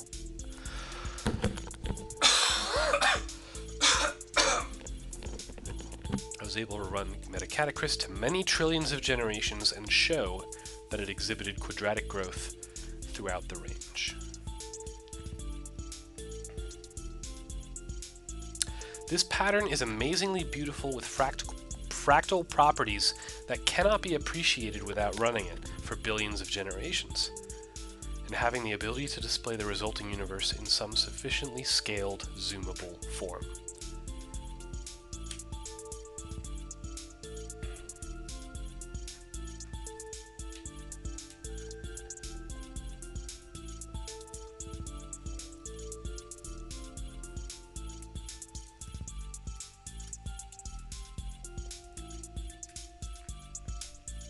We're well past the billions now.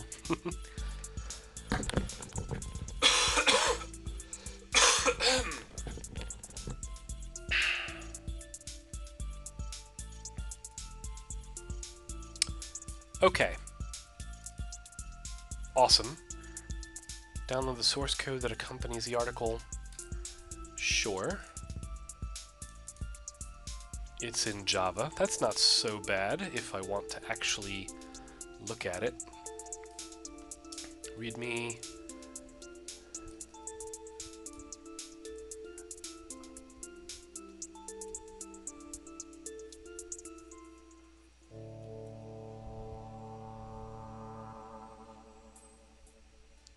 That's interesting.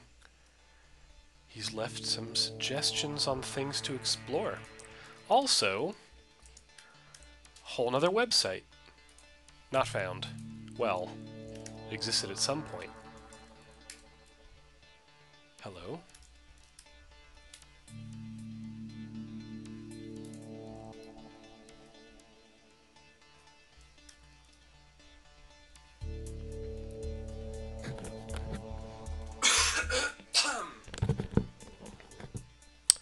I see.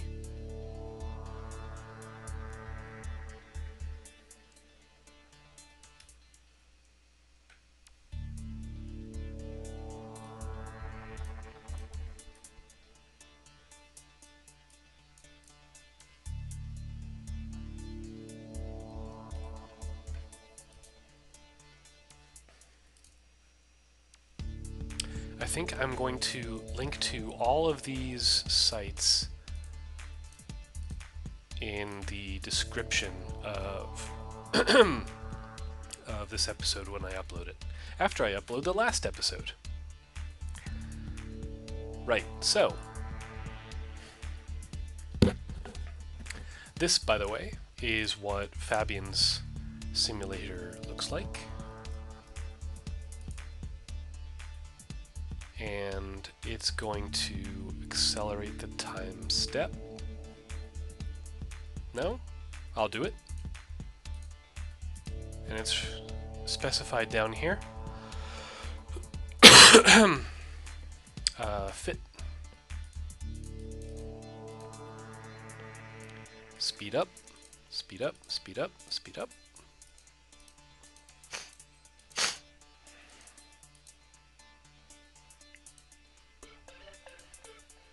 This is all JavaScript based, so I should be able to learn something from looking at its code without writing any code of my own. I should look that up. Can I... Okay.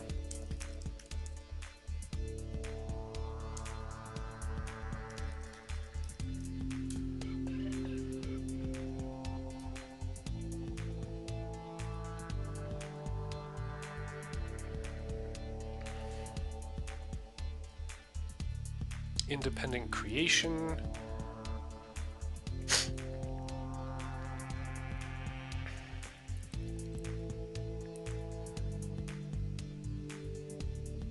I see. I cannot implement a clean room implementation of this because I'm the person who will be looking at this code anyway. Do I...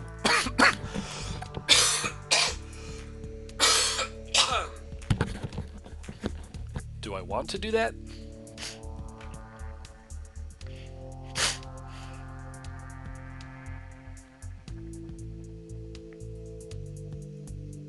Just gonna back away slowly from that. Okay. I will still link to it in the description, but I am not going to do that at all. Okay. I'm not looking at Fabian, aka copies. Implementation.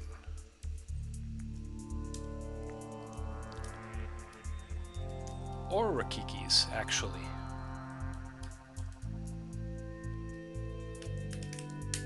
To do. HashLife. You've got what it takes to implement this all by yourself with the knowledge taught by others, but not by looking at their code.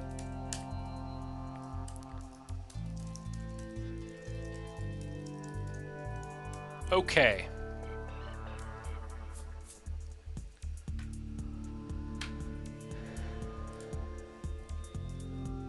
HashLife.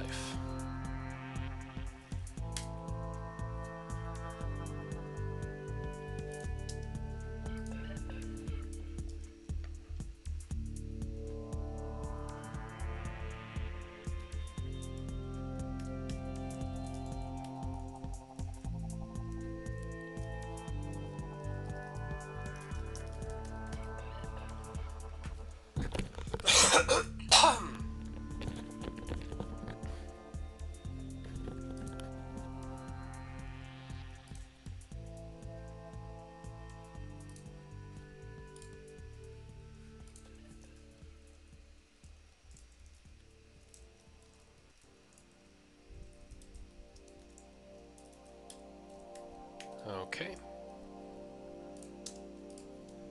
Uploading notes. Oops.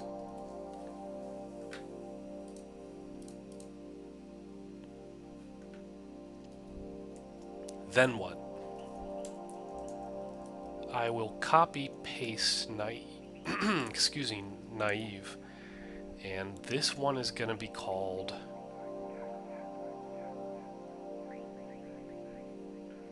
hash. Is it?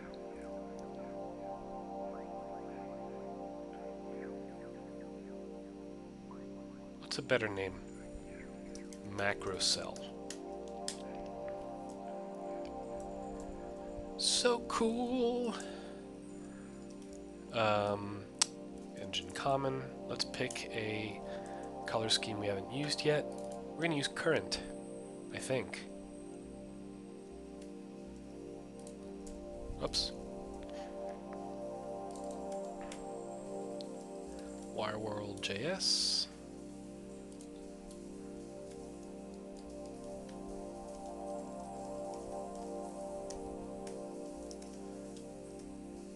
Oh, the default is going to be macrocell.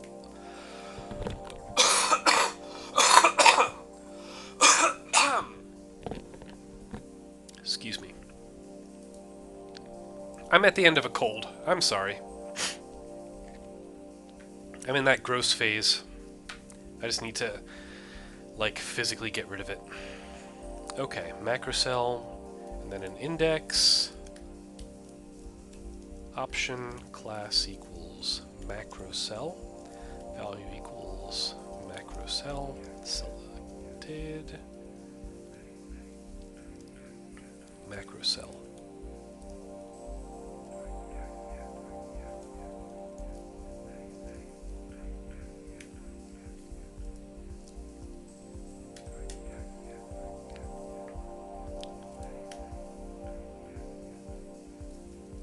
GUI. Macrocell.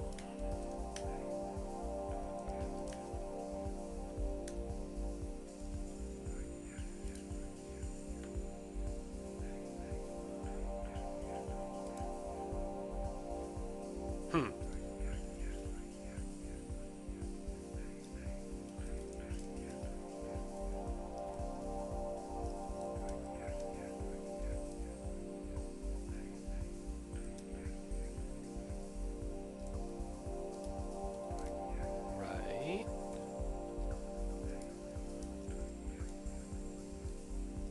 That works. That works.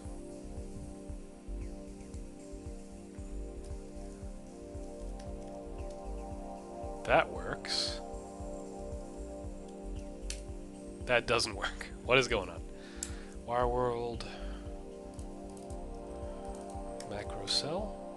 Oh, here we go. There it is. It looks...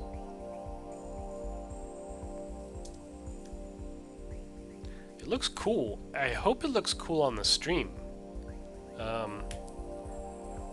But yeah, obviously this is not the true... So right now... Okay, so... Getting ahead of myself. prettier. Everything's fine.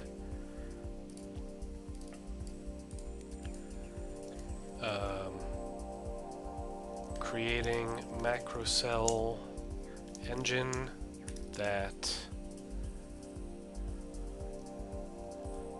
has a copy of naive implementation.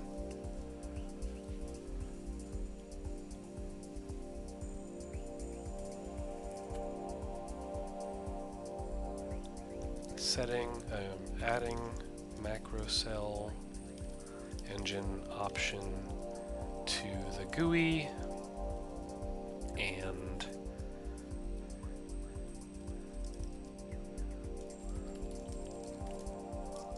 setting the default option engine to macrocell.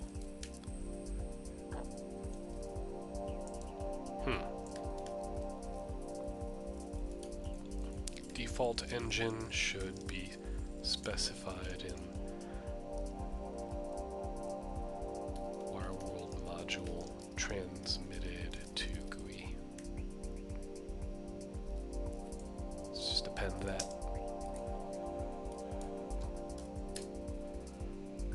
Okay.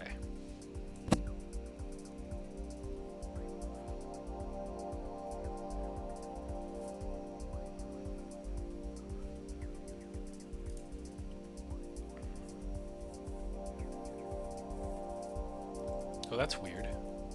Old themes. Ugh. Let me just get rid of this real quick.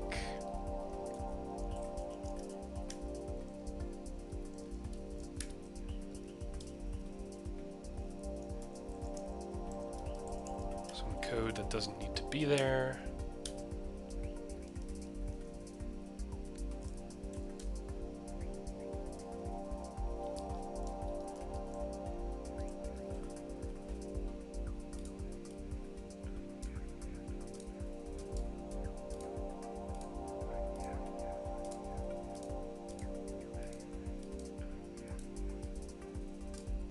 Okay.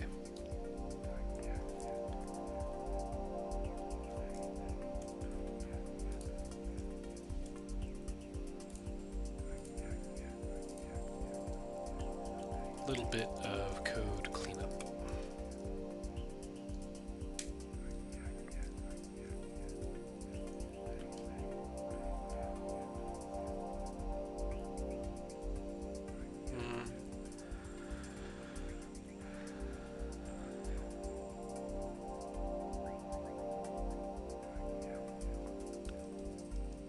It's actually much nicer to look at when zoomed in. That's one of the downsides aesthetically to Wireworld.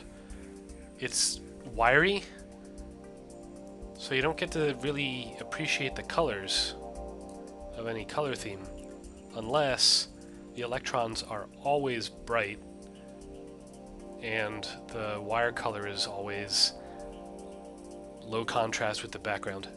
I'm getting distracted. Okay.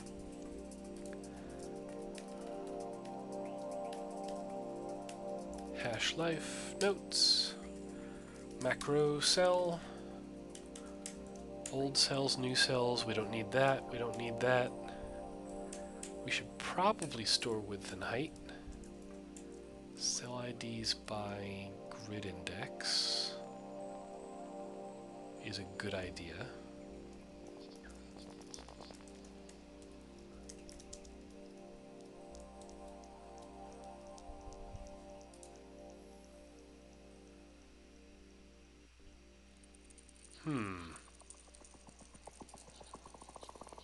We will not worry about save data until later.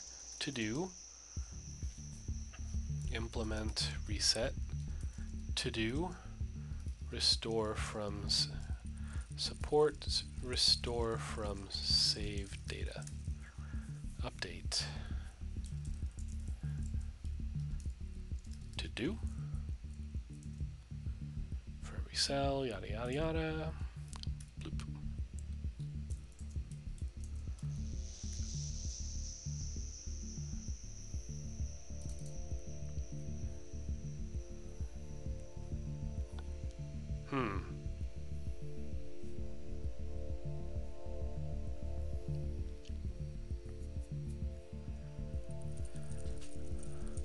We might actually need to support a different rendering solution for this. Maybe. It just might make more sense to send a bitmap instead of this. To do. Maybe send a bitmap to the renderer. A bitmap of the head, tail cells to the renderer.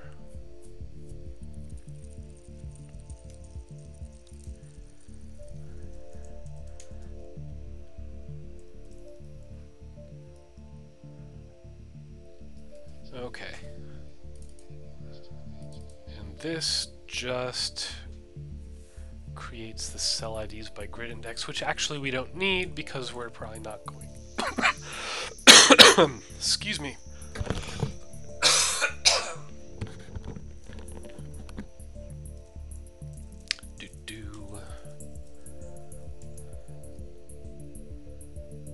Oh, I see. Yeah. Gross. Oh boy. So, because we rely on render for the head IDs and tail IDs,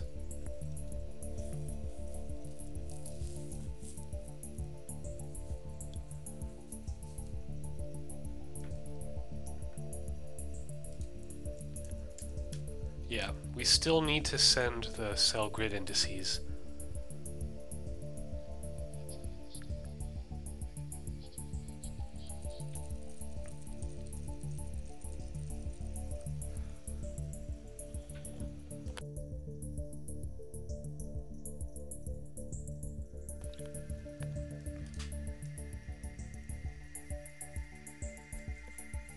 Okay, I'm not going to worry about that right now.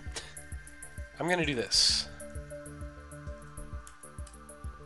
Return empty array.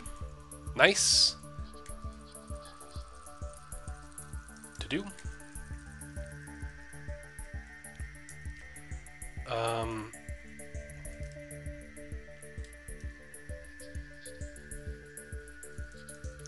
We still have this useful post-debug utility function in the engines that will allow me to basically console log everything.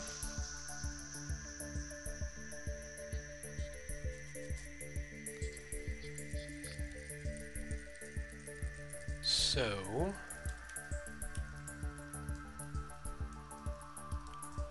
for example,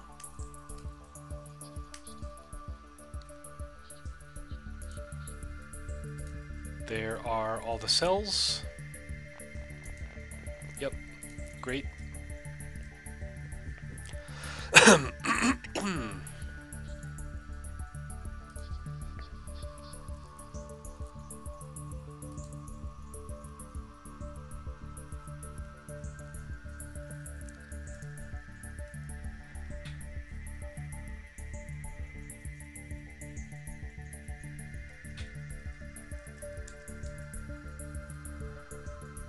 I should start with a way, okay, to do.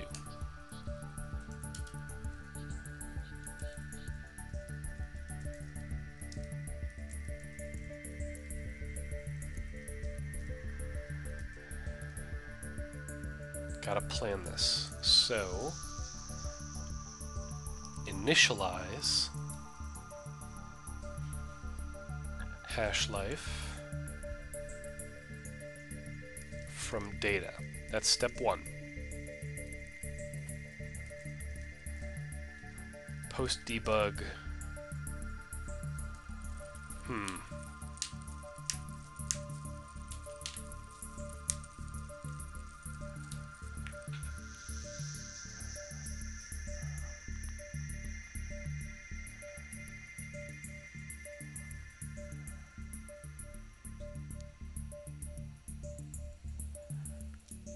Two, alternative render solution.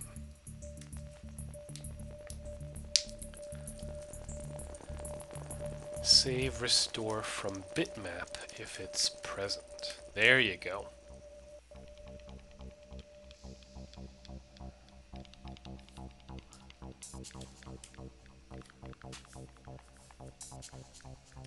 Three.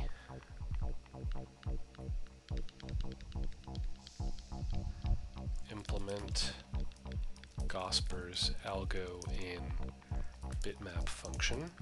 No. Implement macrocell utility methods.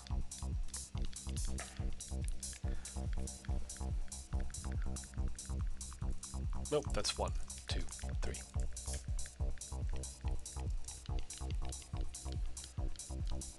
Implement update function.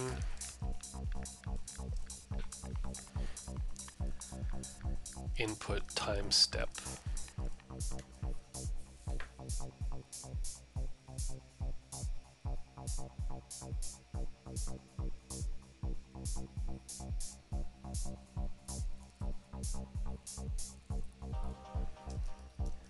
Connect with turbo, or no?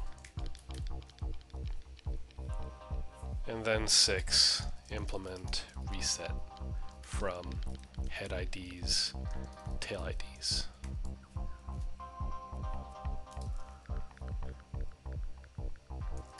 Create a bitmap. Rasterize, really. Rasterize. Well, yeah. And then read into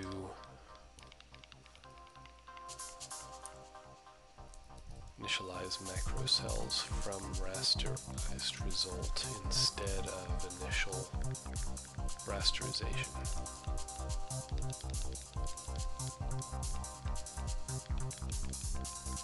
Of initial data. Okay, rasterize into map into matrix of cell state. That's how we do it.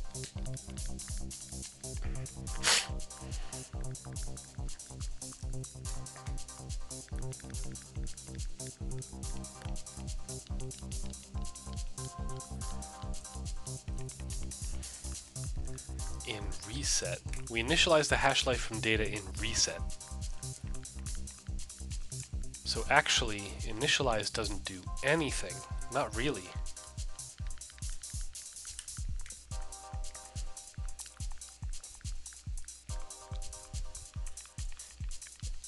Reset is where we throw away the, well, empty the cache,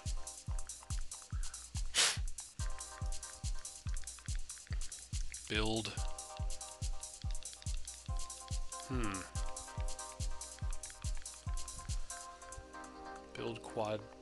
build macro cells from save data or from initial data. Okay, so just like engine common holds on to original data,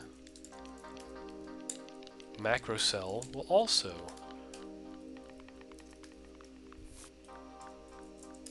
original data equals data, or from original data.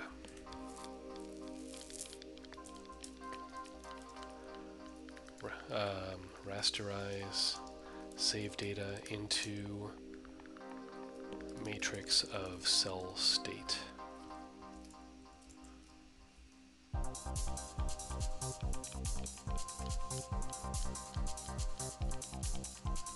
Okay, so that makes these basically the same. So reset from head IDs, tail IDs is no longer necessary.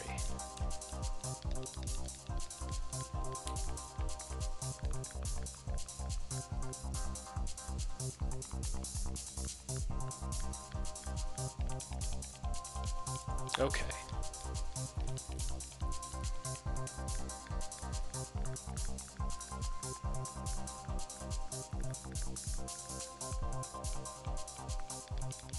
So far, so good.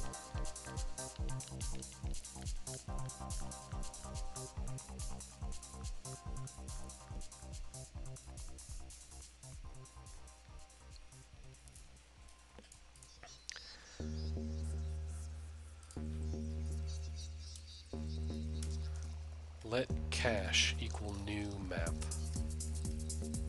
Const cache equals new map. MDN map clear? Is that?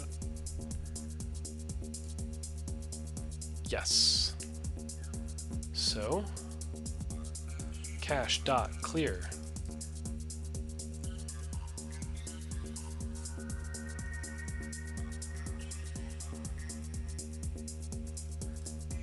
If save data isn't null, const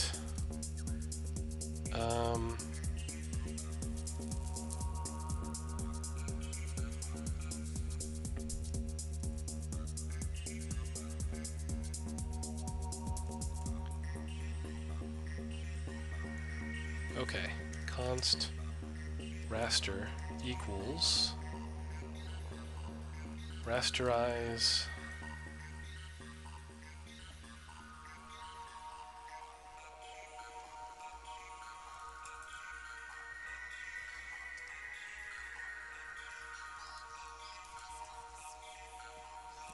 const cell states equals save data is null, original data dot cell states, otherwise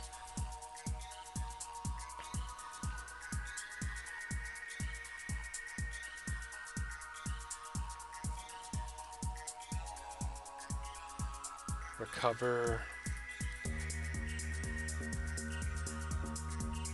two cell states.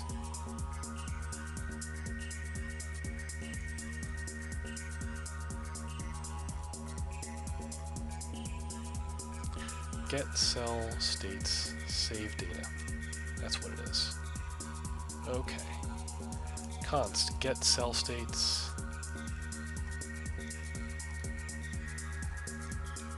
if save data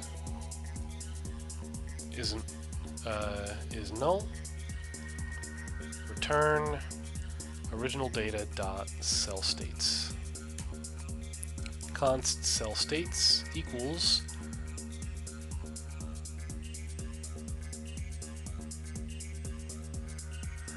array height dot fill dot map array dot width array width dot fill cell state dot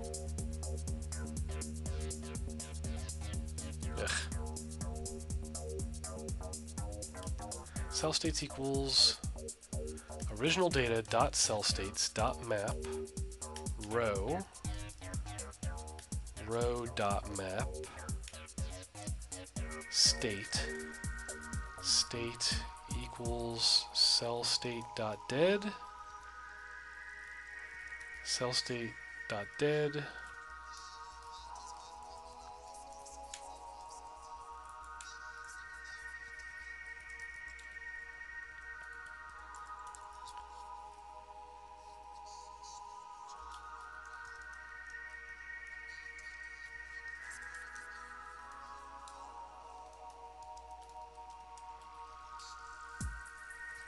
okay.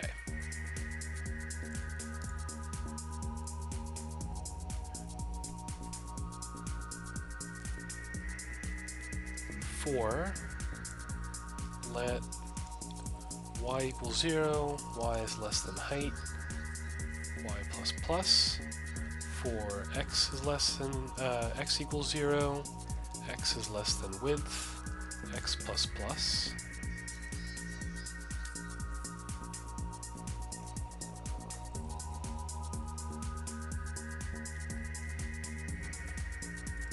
I don't like this either.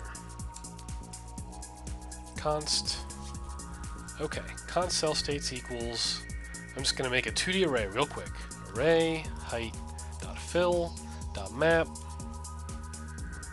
array width dot fill cell state dot dead.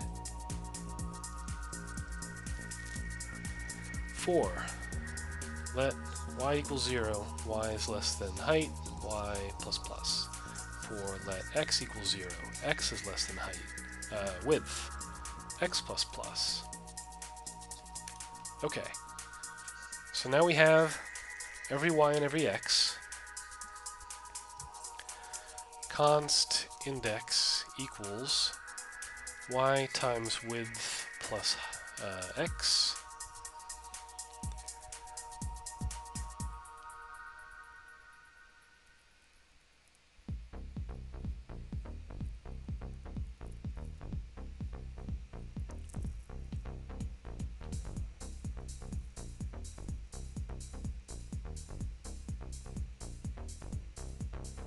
I'm getting ahead of myself because save data is going to have a value in it that, okay, I'm just going to hold off on this for now.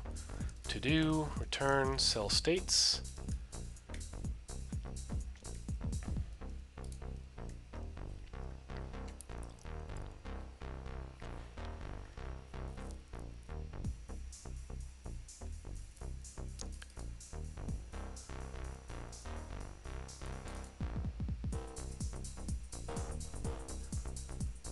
And then we rasterize it into a matrix of cell state. Right, that's what this is going to be.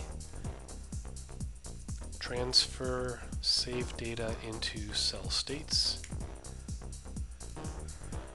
Build macrocells from save data or from original data.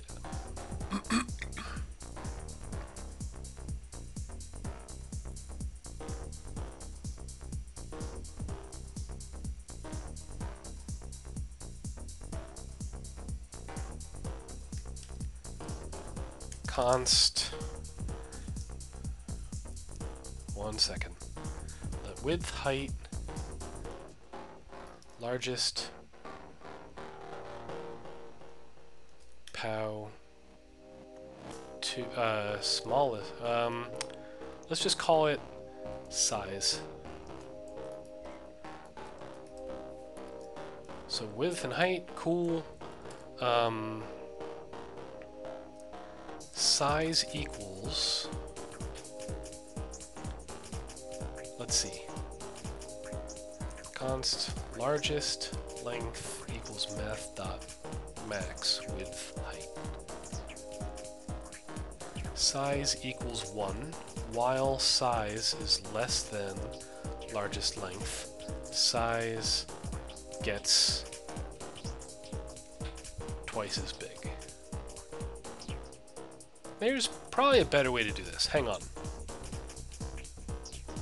It's like math.log? Base 2? This is fine. This is readable.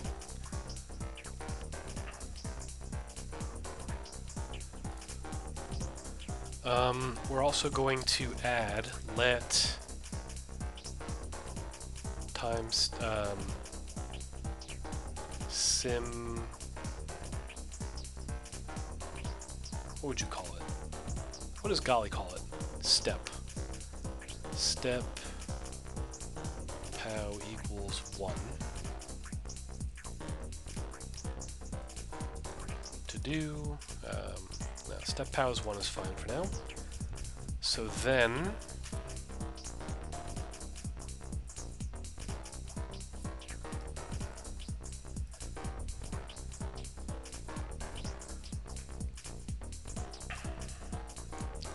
sorry, that gets added to the to-do.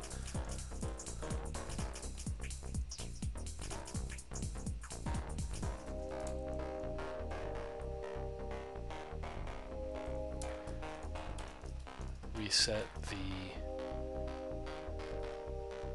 well,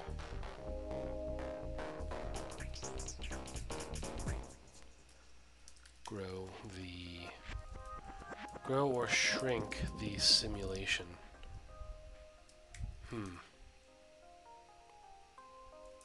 Okay. Step pow is 1.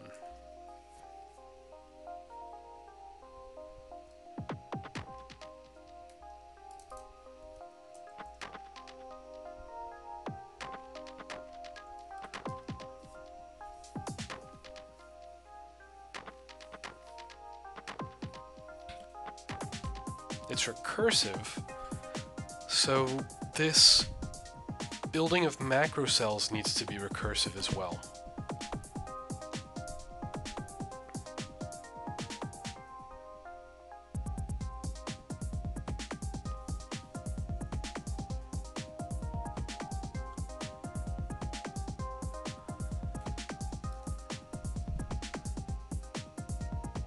Build macrocells. Step pow. Cell states. No, I create the bottommost layer first.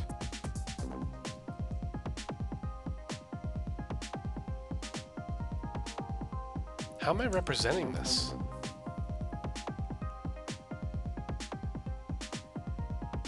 Because this is where the macrocells need to go into a grid, but the grid needs to be remade for every layer?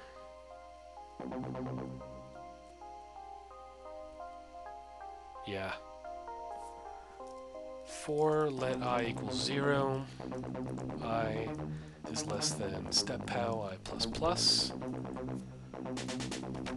const.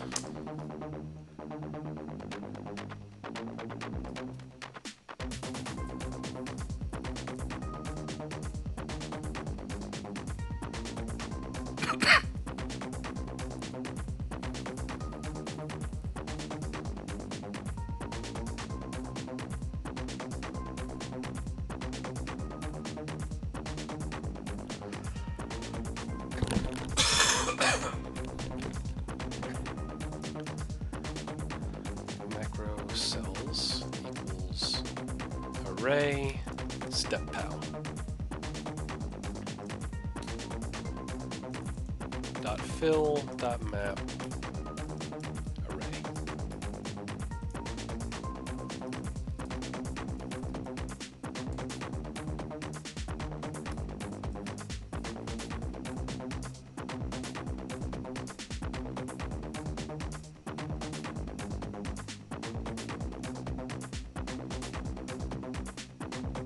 This is annoying.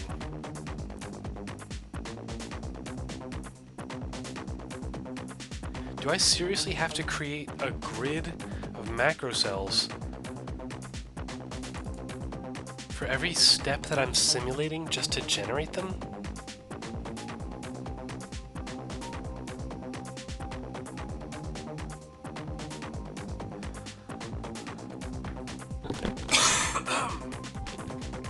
You know what? Forget this. It's not that we make a bunch of grids. That is a quad tree. So we're going to say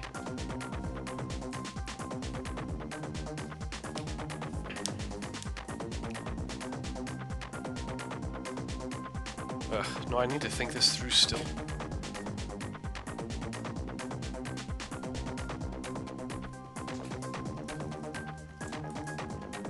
Const cache. Let's step pow is 1, top cell equals null. Okay, here we go. Top cell equals, and now here's a recursive function, generate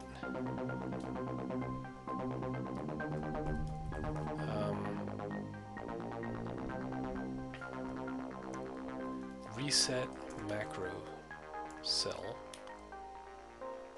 Cell states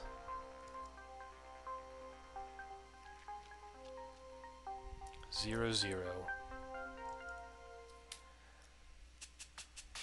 Here, cell states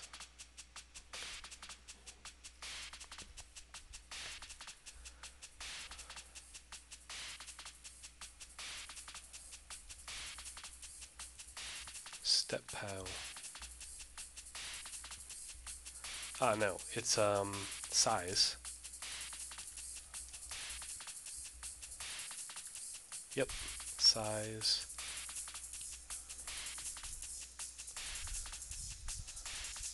Zero, zero. Okay.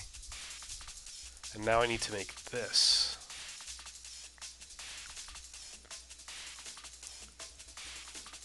Cool, okay. Const reset macro cell. Make macro cell. Load macro cell. Cell states, size, X offset, Y offset.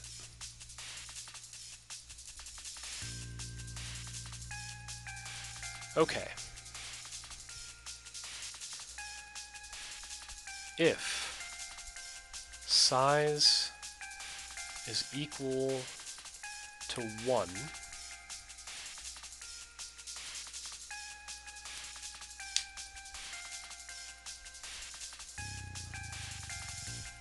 is equal to 2. Okay, so cache's new map, const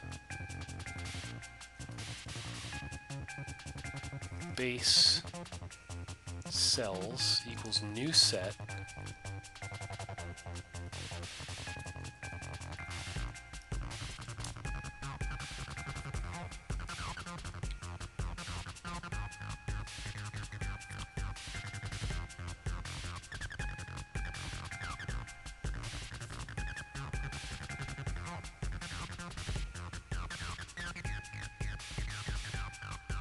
we should call these leaves. Leaves.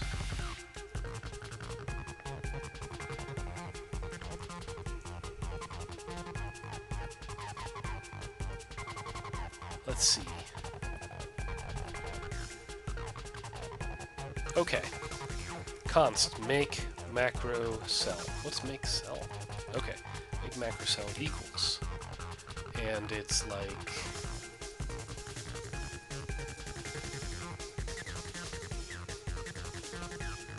make leaf const make cell equals northeast, northwest, southeast, southwest result.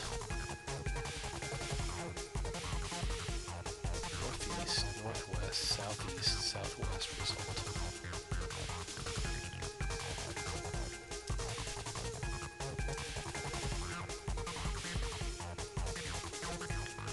Make leaf is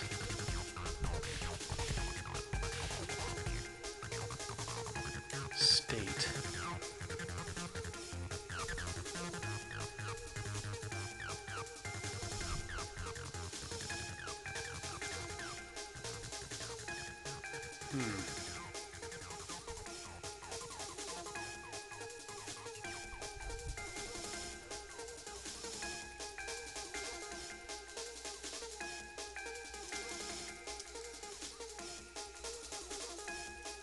so leaves is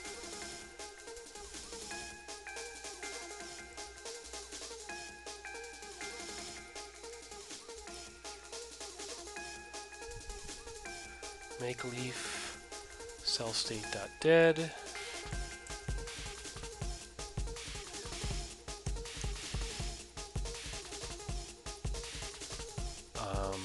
wire tail head.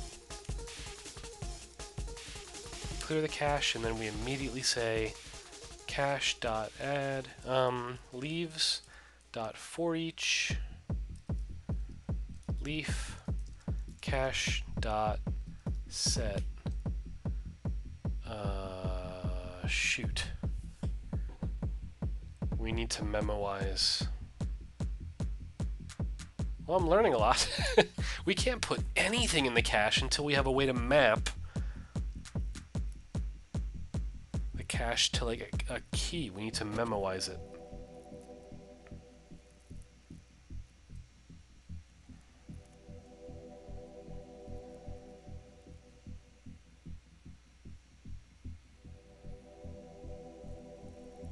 Which, for Conway's Game of Life, is just a long bit field, I guess? No, it's not.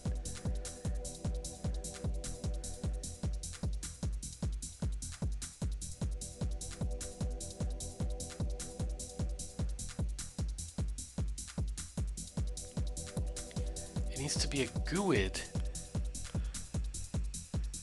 for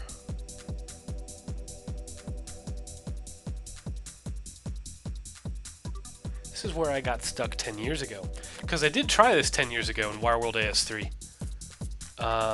Source, net, res mason, Wireworld, brains. Or maybe I got rid of it. Probably did. Hex model, hex classes, net, res mason, Wireworld.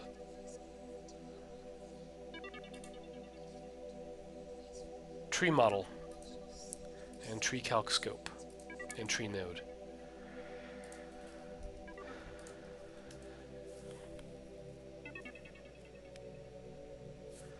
I think I need to start simpler. Start simple. Build simulations from nothing. Here. Figure out how to memoize a macro cell.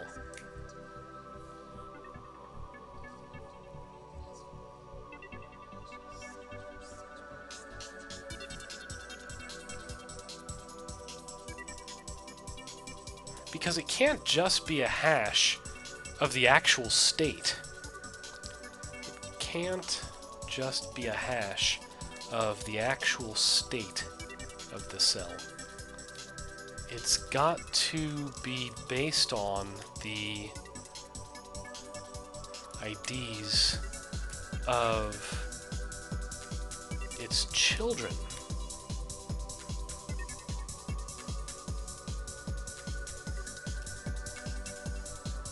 But those IDs are memoized.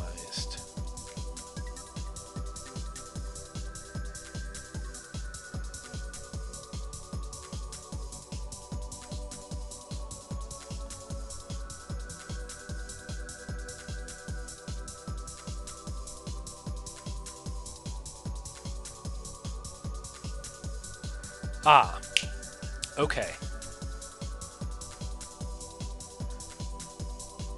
When you create the smallest macro cells, they populate the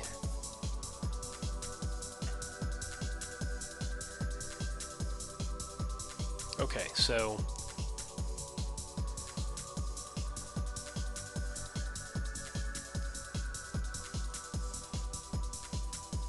convert here, I'm gonna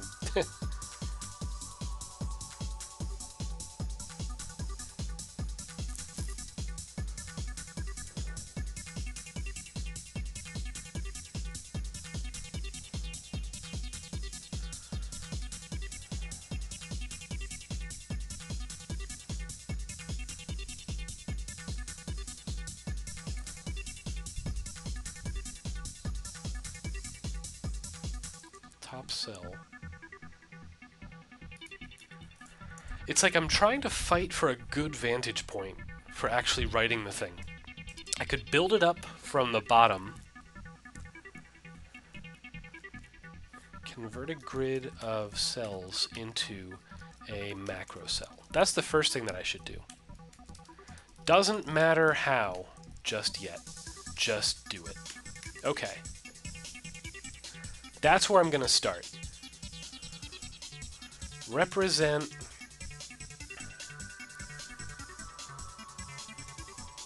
cells in a quad tree.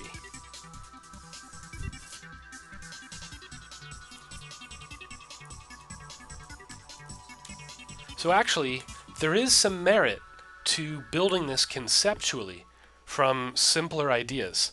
So I know how to make a quad tree. I mean, it's not even a hard quad tree. There is a definite leaf at the 1x1 pixel level, the 1x1 cell level for a macro cell. And there's definitely like a 4x4 thing going on for the 2x2. And there's a 4x4, sorry, there's 4 cells in the 8x8 and 4 cells in the 16x16, etc. So, Doesn't matter how. Yep, okay, so once I get the cells in a quad tree, modify the quad tree to look for, to search for, I think, to search for northwest, northeast, southwest, southeast in the cache. If it doesn't exist, create it. ID++. So everything is gonna, every macrocell is gonna have its own ID.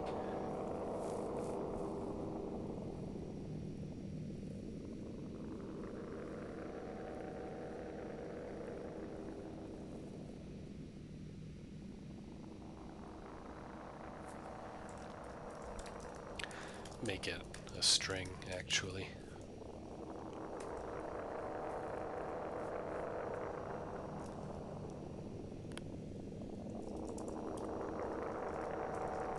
String GUID.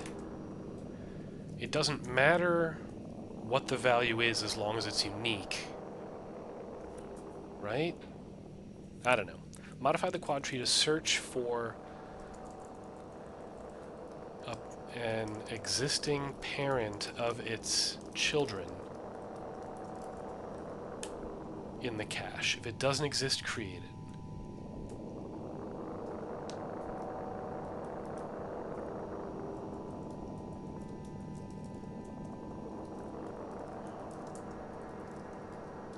Return it.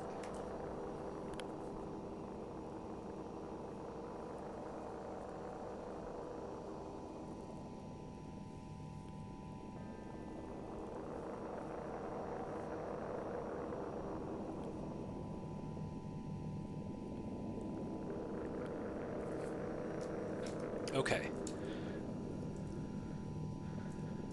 I'm going to reset macrocell entirely. So it's back to being the naive implementation. But up here, I'm going to say const cache equals new map. Const leaves equals just as before.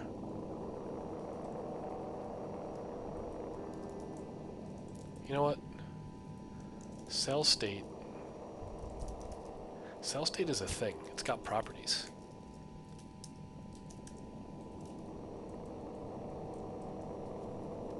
Yep. Object dot values dot map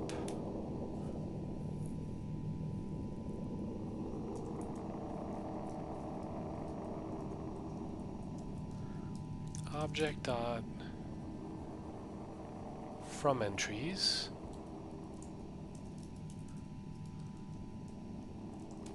object dot entries cell state dot map name value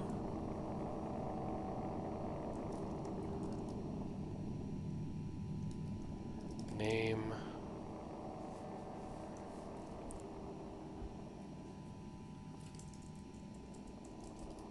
we're going to call that state.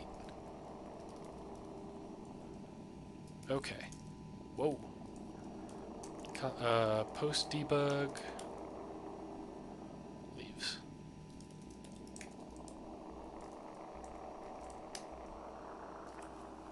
Head, tail, wire, dead. Okay.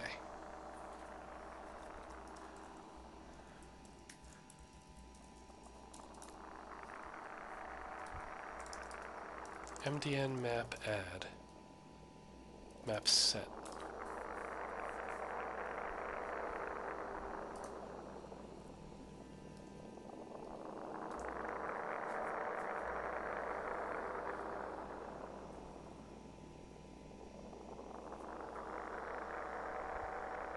Ah, the leaves don't go in the cache.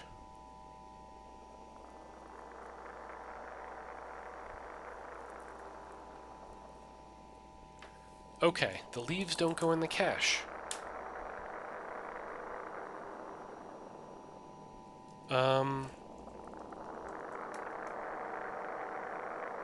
Yeah, this is fine.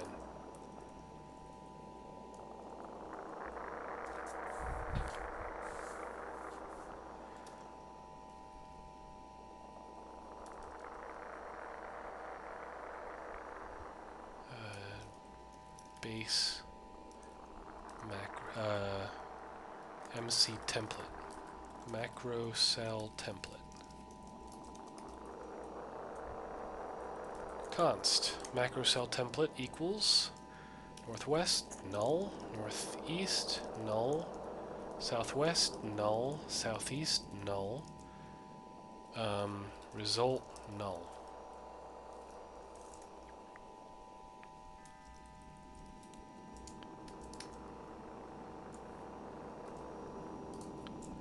Post debug leaves.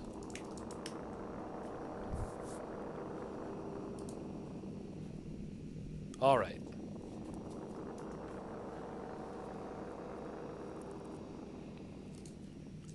State null. Now the reason I'm doing this is I kind of want the leaves and the cells to have the same footprint. Like all this is unnecessary for the leaves, but if they have the same shape, then JavaScript might optimize them so that they can occupy the same value on one another. Okay. I think I can do this. All right. Gonna do... You know what? Yeah, this is a distraction, so gonna get rid of these.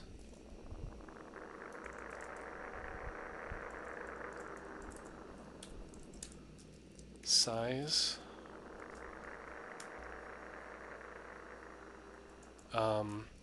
This is gonna be called tree height.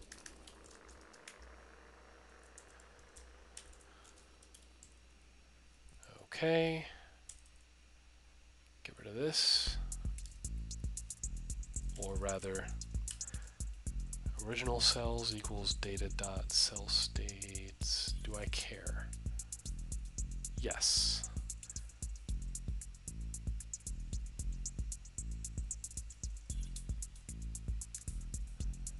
Yep. And in here, return that.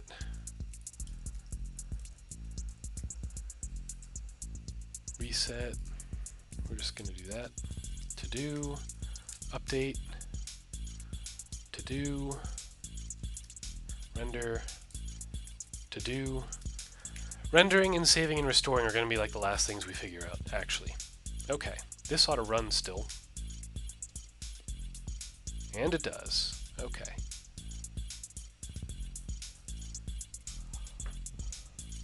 So we've got original cells, and now we can mess around with it. Size equals 1, while size const max dimension equals math.max width height. That's a better name. While size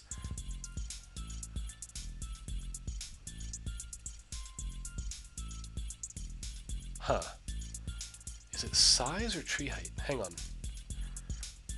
It's both size, tree height. Size is 1, tree height equals 1. While size is less than max dimension. Size times equals 2. Tree height gets incremented by 1. Post debug, post debug size tree height 1024 11. That makes sense. Width height or max dimension. Okay, yeah, 800 is larger than 512, so we need to go up to 1024. That's fine. Okay.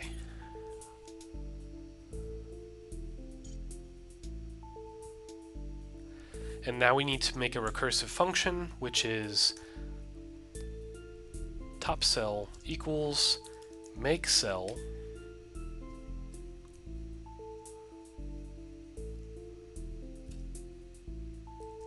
we're going to call it init cell.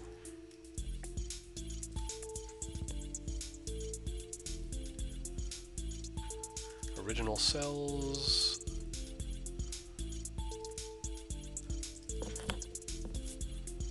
Right. Const cell states equals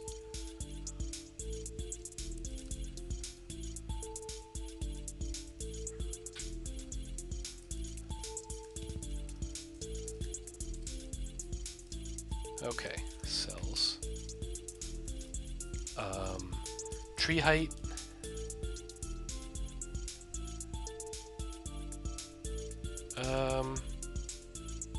Yeah. Tree height and 0, 0. Okay, we're going to try this again. To const init cell equals cell, cells height x, y. Okay. And this is going to return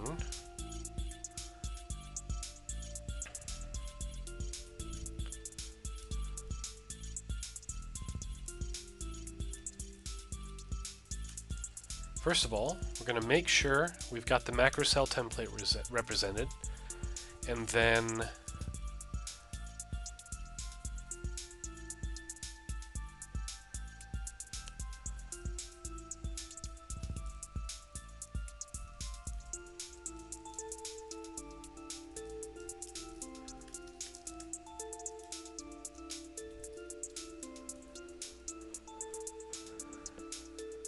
macro cell template, northwest init cell, cells height -1, x minus bump, y minus bump, northeast, southwest, southeast, result null.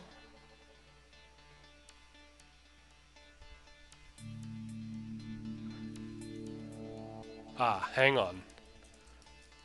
Const.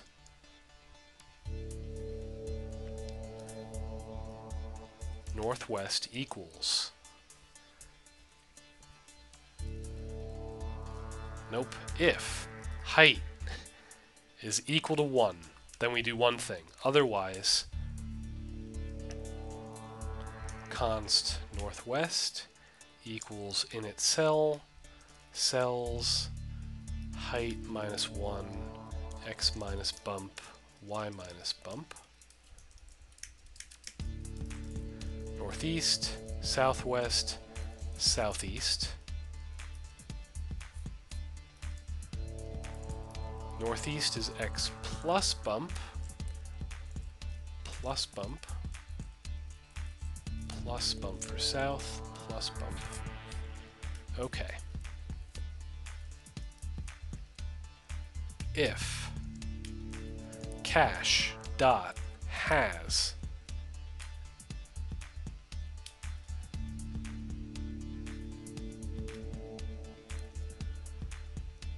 northwest dot ID, right, these need an ID, ID null.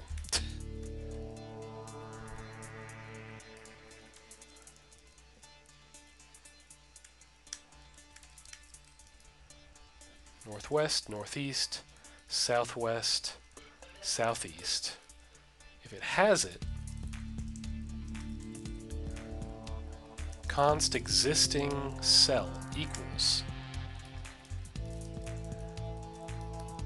and this is the ID, const ID equals that. If existing cell is null, return existing cell. Let's turn this around. Okay. If cache.hasId is false, then const cell equals, and here's where we actually make the cell. Macro cell template, northwest, northeast, southwest, southeast.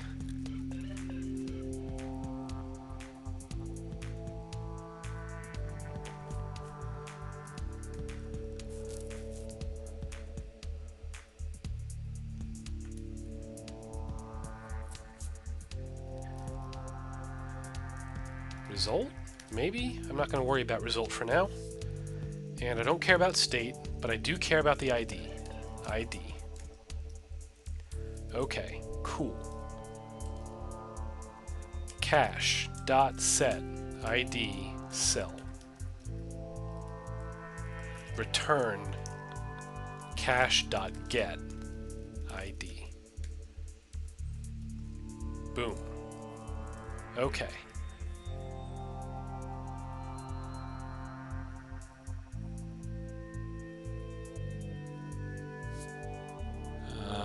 This is gross, because it just concatenates the IDs, doesn't it?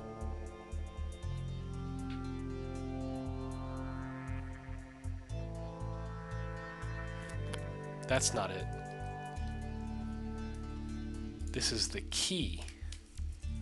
ID, IDs plus plus. Set key.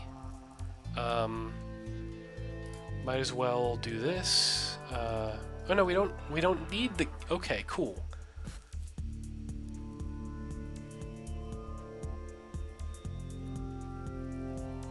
Right. ID, ID, ID, ID.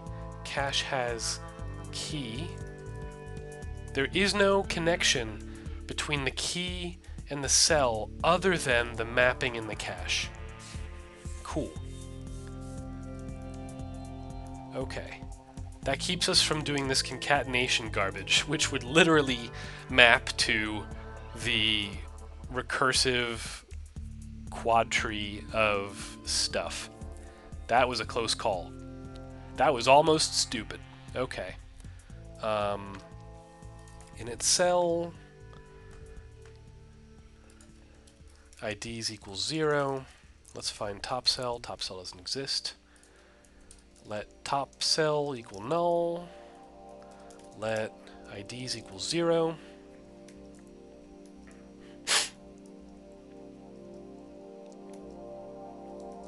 Okay.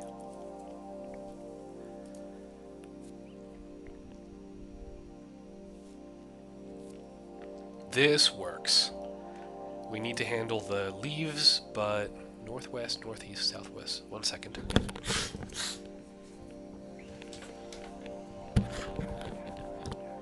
Return cache dot get key.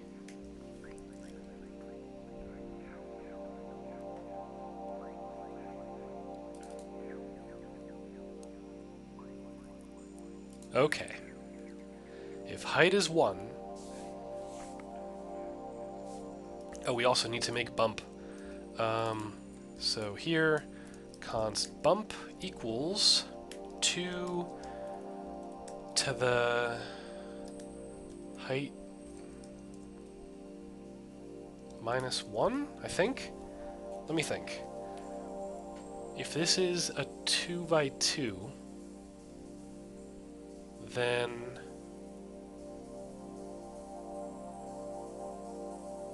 let's just try that.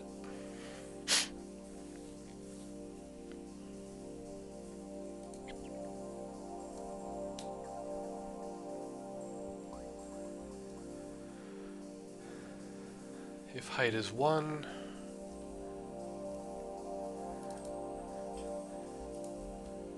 return leaves cells y x. Is it that straightforward? Leaves is an object where we're mapping, so this is cell states to leaves. We could just do new map.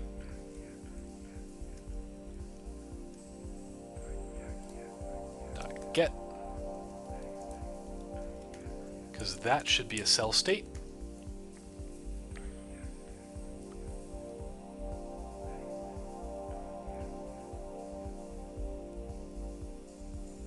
Height -1.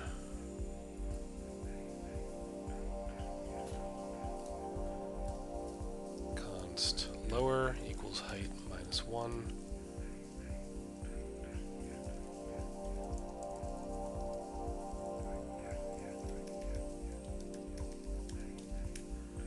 Does this work? Init cell is recursive. Top cell post debug top cell.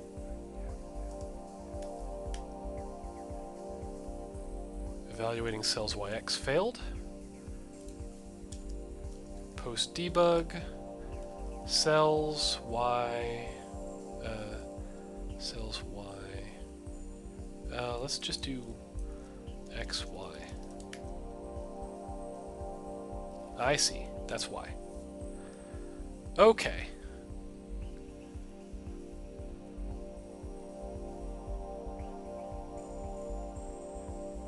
So instead of that, init cell, this should be size over 2, size over 2.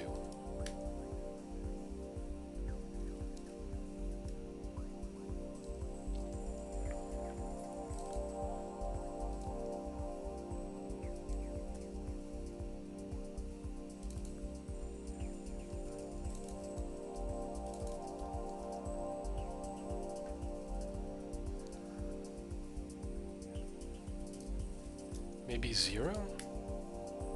No.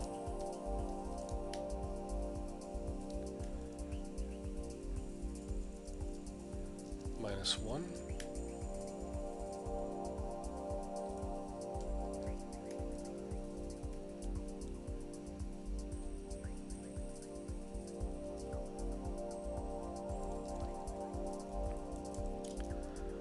Post debug height XY. Okay, so at 512, 512, and then minus.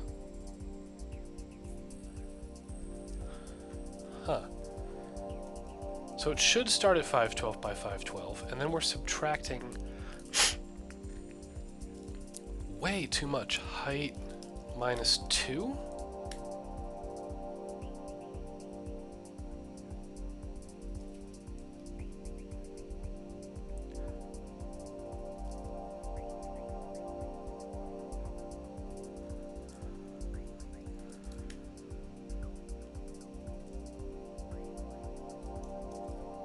This is, it gets too small here. Also, yeah, okay. So, -2 is correct. That's so strange though. 512 minus 512, height -2, x minus bump, x plus bump. 2?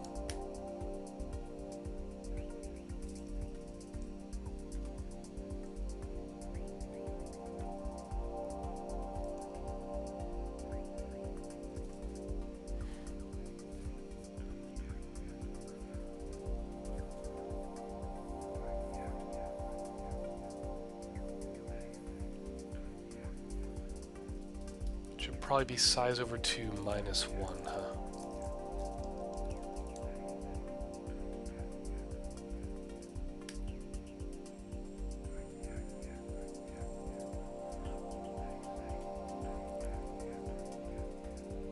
Yes. Okay.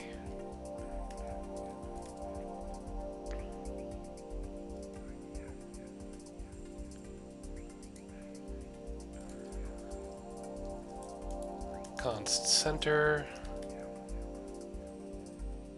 equals size over 2 -1.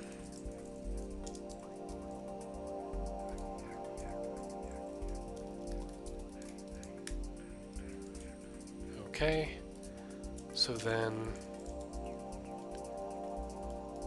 height equals 2.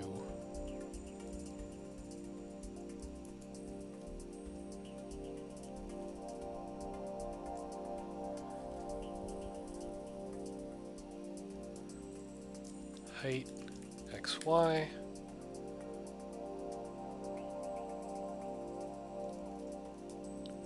Height equals 1. Nope. Huh.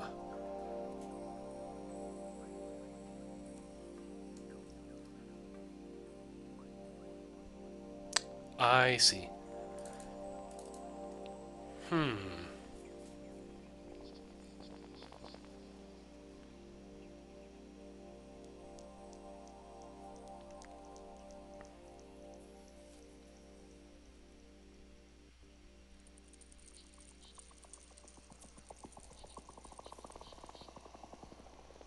So it shouldn't be minus bump plus bump. It should be like 0, 1 should be the... Okay.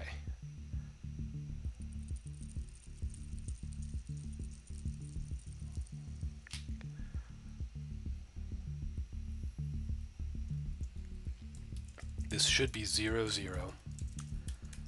And then...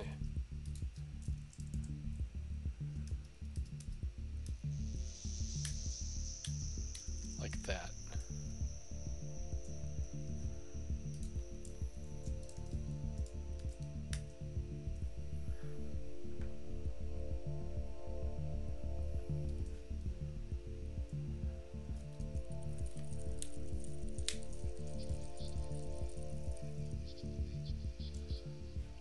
This looks good. So then...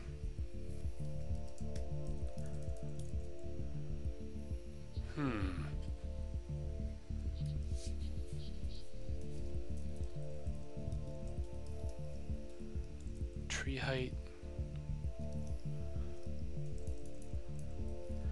minus 1. I don't know the math off the top of my head, but I can tweak that and then actually think through it. But first I'm curious what this is. Undefined is not an object. nw.id. Oh, that's why. Okay. So...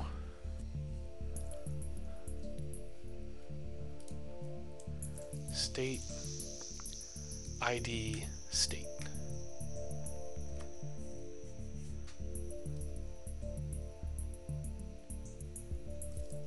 Minus state.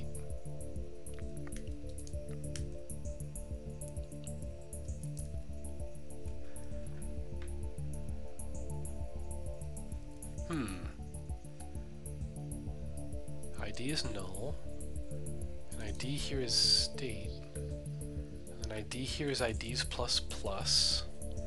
So everything should have an ID.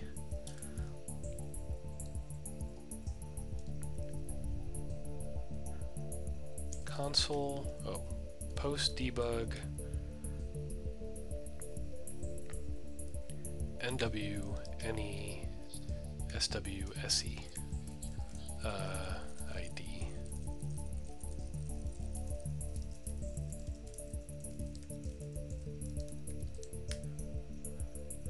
Undefined for all of them.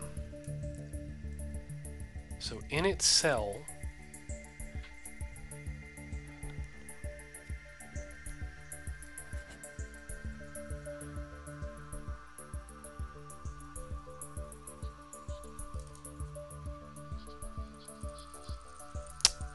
right.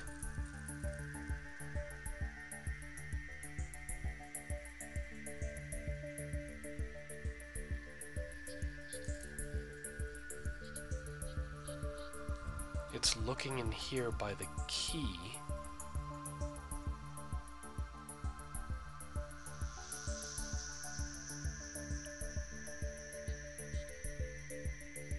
No, this should be working. So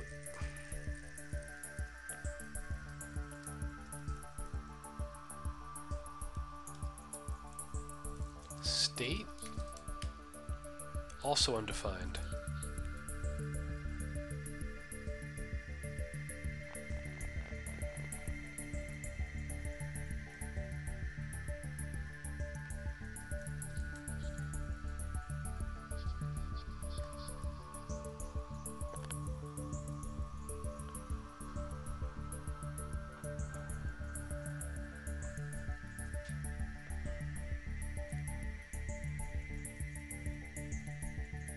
Well, it's not looking in the cache for it.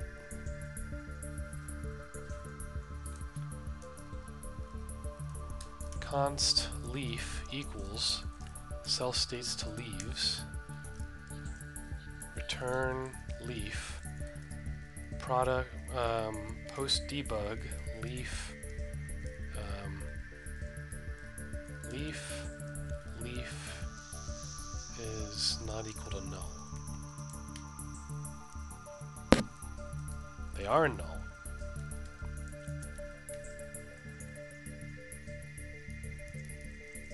Cells y x.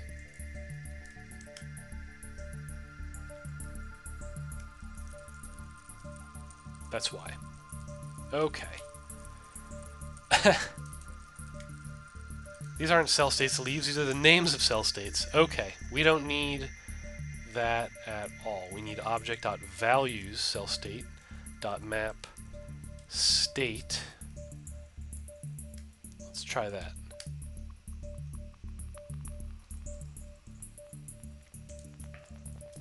Cell states to leaves.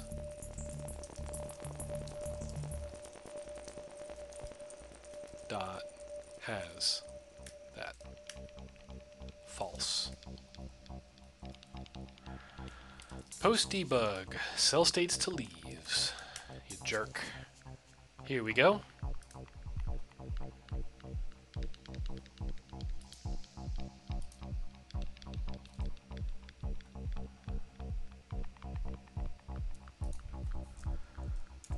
Okay. Object.values. Cell states to leaves. Cell state. 0, 1, 2, and 3. Good. Dot map state to... Ah, that's why. State.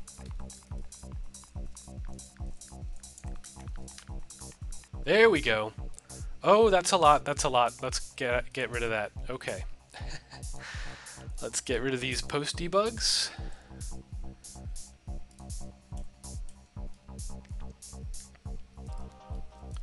And try that again.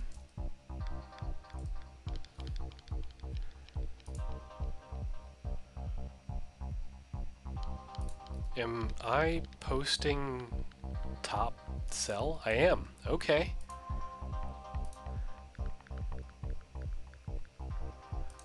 Holy smoke. Okay. All right. All right, we got this. We got this.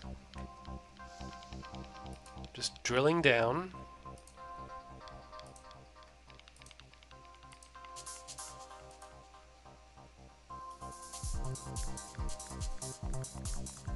There it is.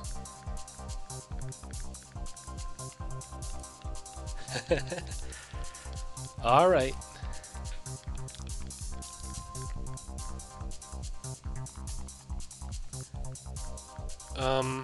I know it doesn't look like much, but this is a big old quad tree, right? And in the quad tree, there are these relationships that result in these leaves.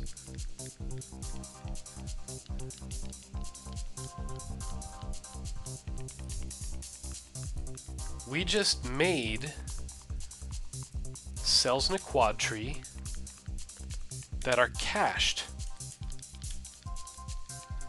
Quad tree of cached nodes. Check. Anytime you make a new cell, you have to create its future. Right? I think. That's the next question. This future stuff. At least we've got the quad tree. So maybe,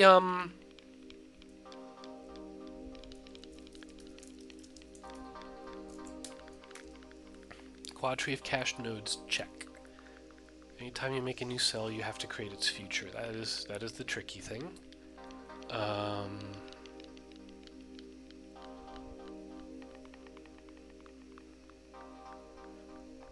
I may actually need to go up a cell.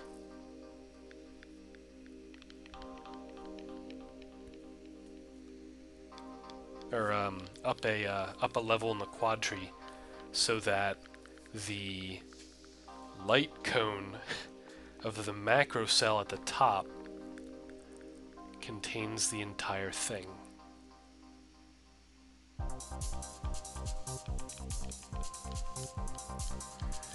But something else I could work on in the meantime is render to screen.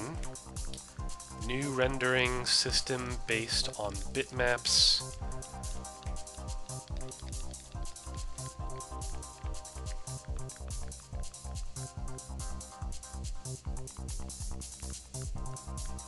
Bitmap can also be used for recovery.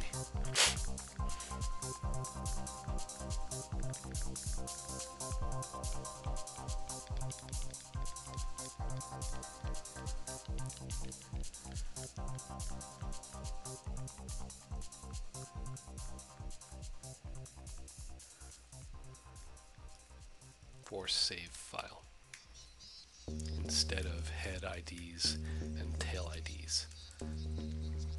It would be worth considering.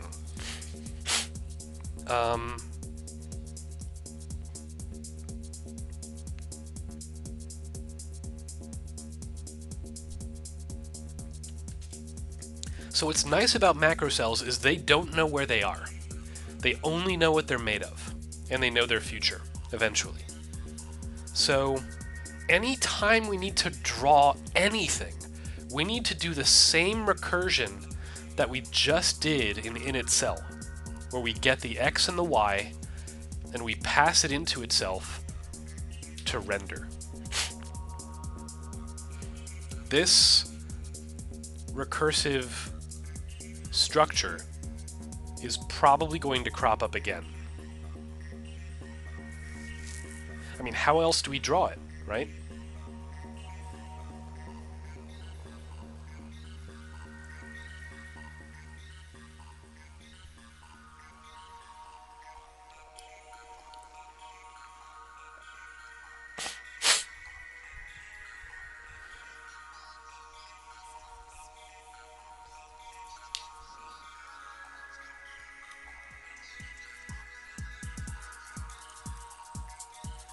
Gonna rename this offset. Height -3, height -1.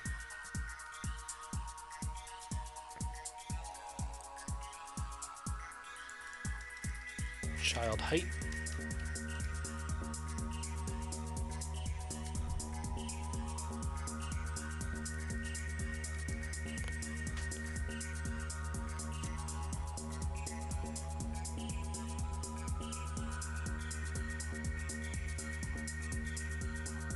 I gotta say, the fact that I even have a quad tree makes me feel great.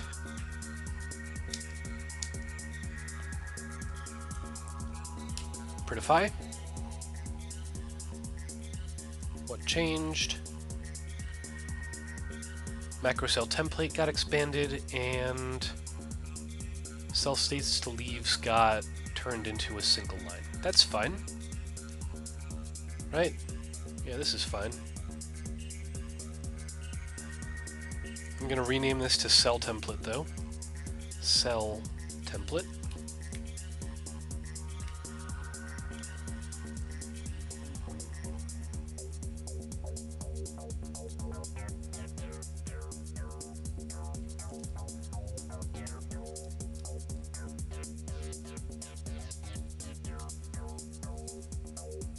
Yep.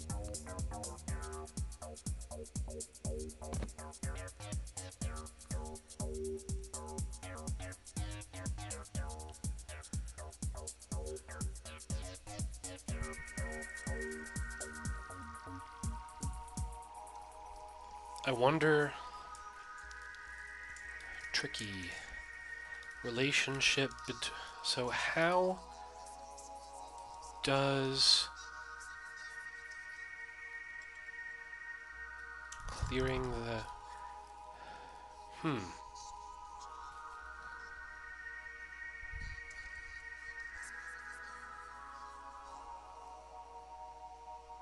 how is the cache pruned or cleared? If it's pruned, how are new IDs, new GUIDs decided on? How are GUIDs impacted? Because there's an int max to worry about. How many cells do I currently have? Should be easy to find out. IDs, post, debug, IDs, top cell.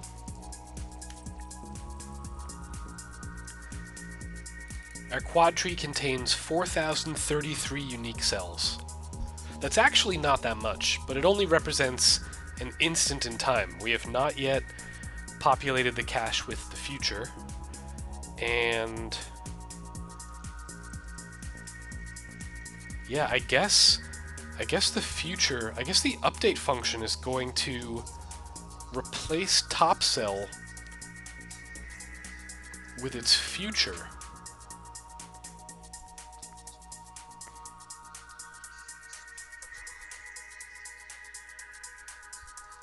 And it's going to make that new top cell from a recursive function. Jeez Louise. Alright. It's 10 p.m. Pacific. The sun has set over the skybox in the corner of the level. I'm excited. I'm also parched. Soon after I'm done here, I will upload last week's episode and this week's episode, and I'm going to put these fine folks, the links to their things. What was it? GitHub, copy life. I'll put links to these 4 things in the description this time. Oh, I need to finish, okay. So, the quad tree composed of cached nodes is implemented. Pretty exciting. And I'm going to tag it. Tag episode 11. And push.